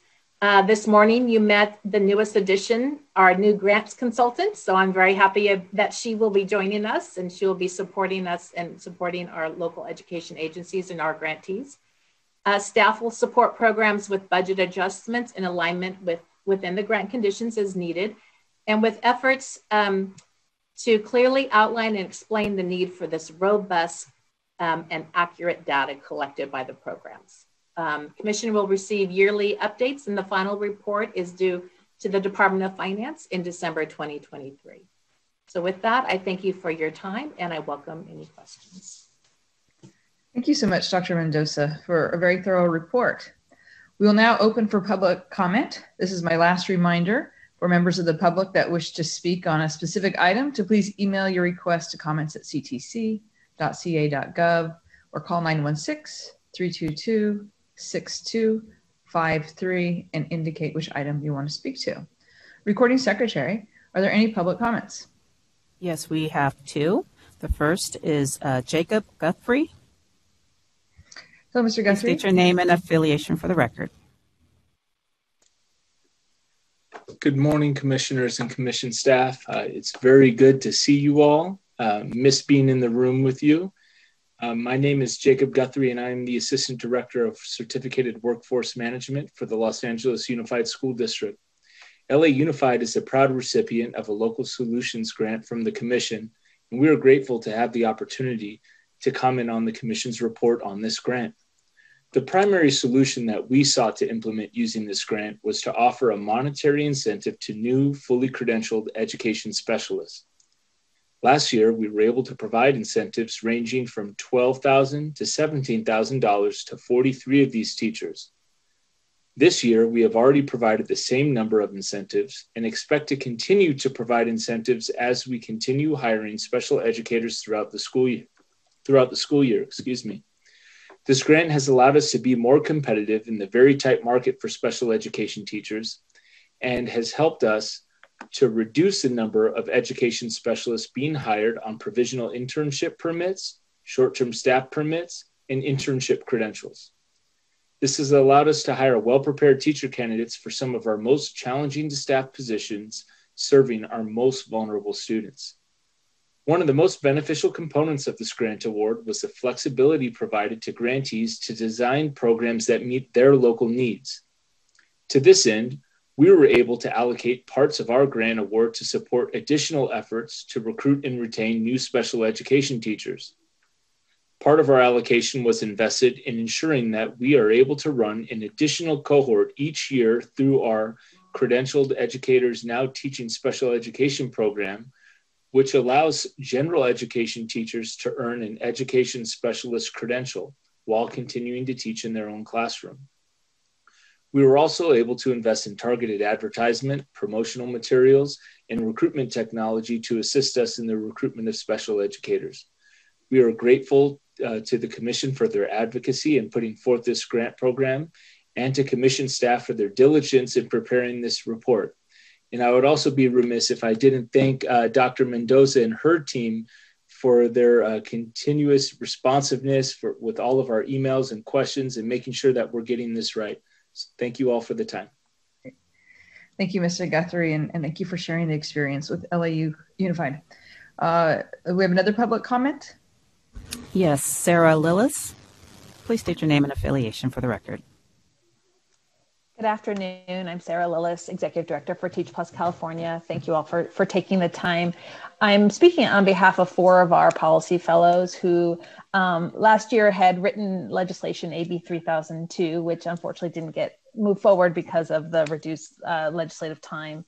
But we spend a lot of time looking through the report, and thank you, Dr. Mendoza. There's a wealth of data in there. I think for what the AB 3002 was a bill that was looking to ask for more robust, meaningful evaluations of all of the investments we've done recently in addressing teacher shortage so that it can help inform our strategies going forward. And so again, with this, I think we would ask the Commission to think about, for further updates and for ultimately for the report in 2023, what are the questions we want to be able to answer, and what is the data and or support we need to provide grantees to be able to answer those questions. And so I think, because I think there's a lot we can learn with so many different strategies being utilized locally about the greatest impact on addressing teacher shortages and having the most well-supported and qualified teachers in the classroom with our students. So we did submit a letter. I'm trying not to repeat it because I know I'm standing between you and lunch, but we would just ask that you think about, in particular, issues around turnover. I think there's a huge opportunity to dig deeply into issues around turnover. So another area for deeper exploration is around the nature of the investments. So I think we heard even just from Los Angeles Unified, the variety of investments that they're making. Is it just about the extra money, or is there something different about the programs that are being done locally that's really having the impact? And what is that impact? And how do we assess it? And then we are particularly interested in how these investments are removing barriers to entry into the profession and affecting the diversity of the teaching force. And so again, I think Dr. Mendoza mentioned this, the limitations of the data. What support do local do LEAs need to be able to have the data so that we can say, how is this affecting the demographic makeup? How is this different of these local teaching forces? But we're looking forward to learning more from this exciting program. So thank you. Thank you, Ms. Willis, for your engagement with this this information item. Recording Secretary, are there any other public comments? No, there are no additional comments. Thank you so much. The public comment period for this item is now closed. This is an information item. I will just add to Dr. Mendoza, it's very encouraging to see some positive early evidence. Appreciate the challenges that you lifted up in this report as well as the lessons learned.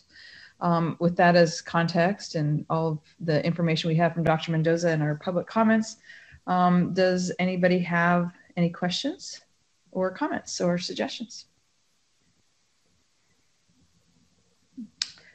Student Liaison Jones. Yes, and so first I wanted to say I really appreciate this whole document. It's saying like locally identified solutions. I feel like having solutions is just going to be the key to solving all of our things and all of our problems and all of our challenges. I think something that I guess I wanted to suggest was that there's that chart, the table 1 of the locally identified solutions and the number of participants per activity.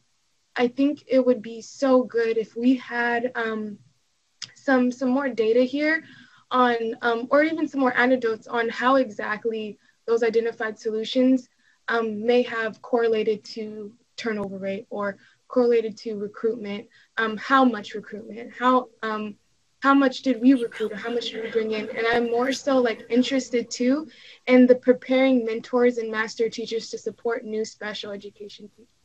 I think that information is so important for us to see how does our mentorship really sustain our teachers and our incoming teachers.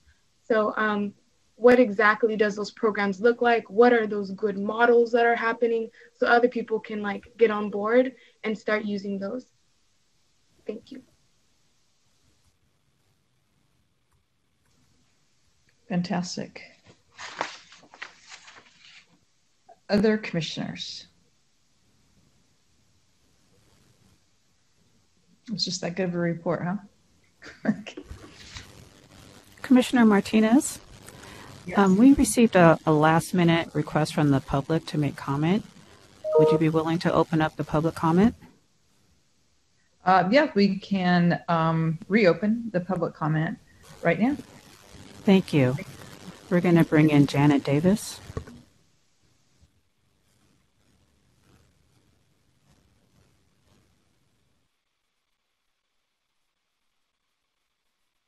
Ms. Davis, if you're on, go ahead and start when you're ready. Sorry, you have to turn on a lot of things. Start video. This has been a great meeting. Thank you very much.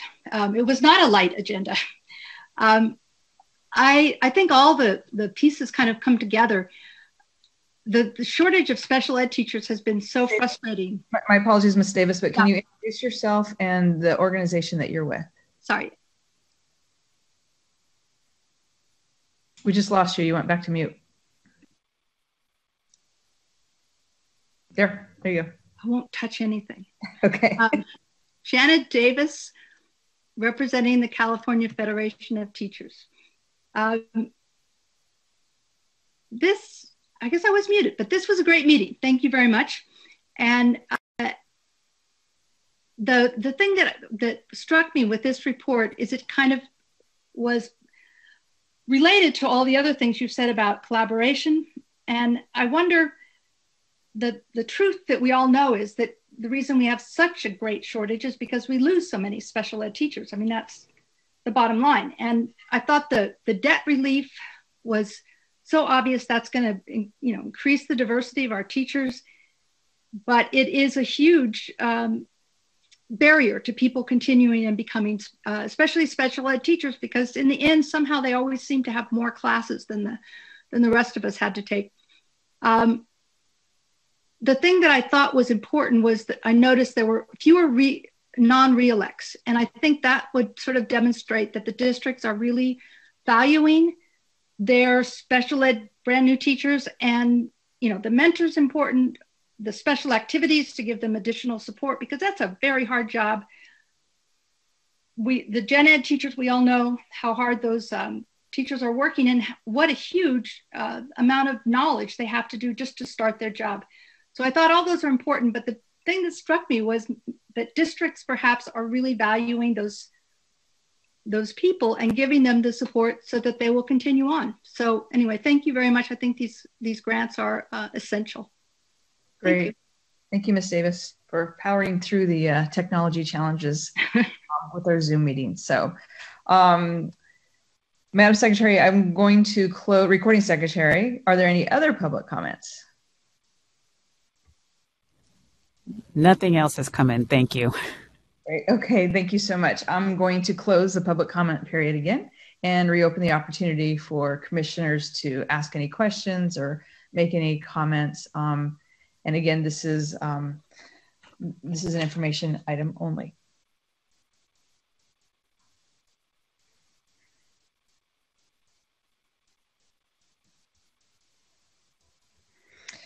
Well, I'm going to go ahead and kind of close down the conversation. I think Ms. Davis actually said it really nicely about how this dovetailed with the other conversations. And so I feel like we've had a really robust morning around how do we support our special education teachers and students, and how do we do this in a holistic and collaborative way. So Dr. Mendoza, I appreciate you ending our morning and for the really good report.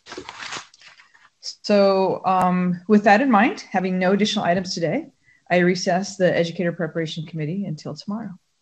Chair Sloan. Thank you, Commissioner Martinez, and I appreciate you for running this. What a good job. Thank you. I will now recess the general session. Members of the commission will go into closed session after we take a 30-minute lunch break. It is now 12:35. So if we could reconvene in closed session at 1:05. And the general session will reconvene at 8:30 tomorrow morning. Thank you, everyone. See you tomorrow morning.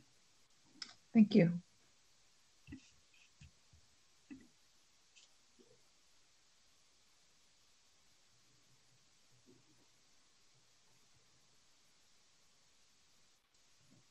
Do I leave? Yeah. Come back tomorrow morning?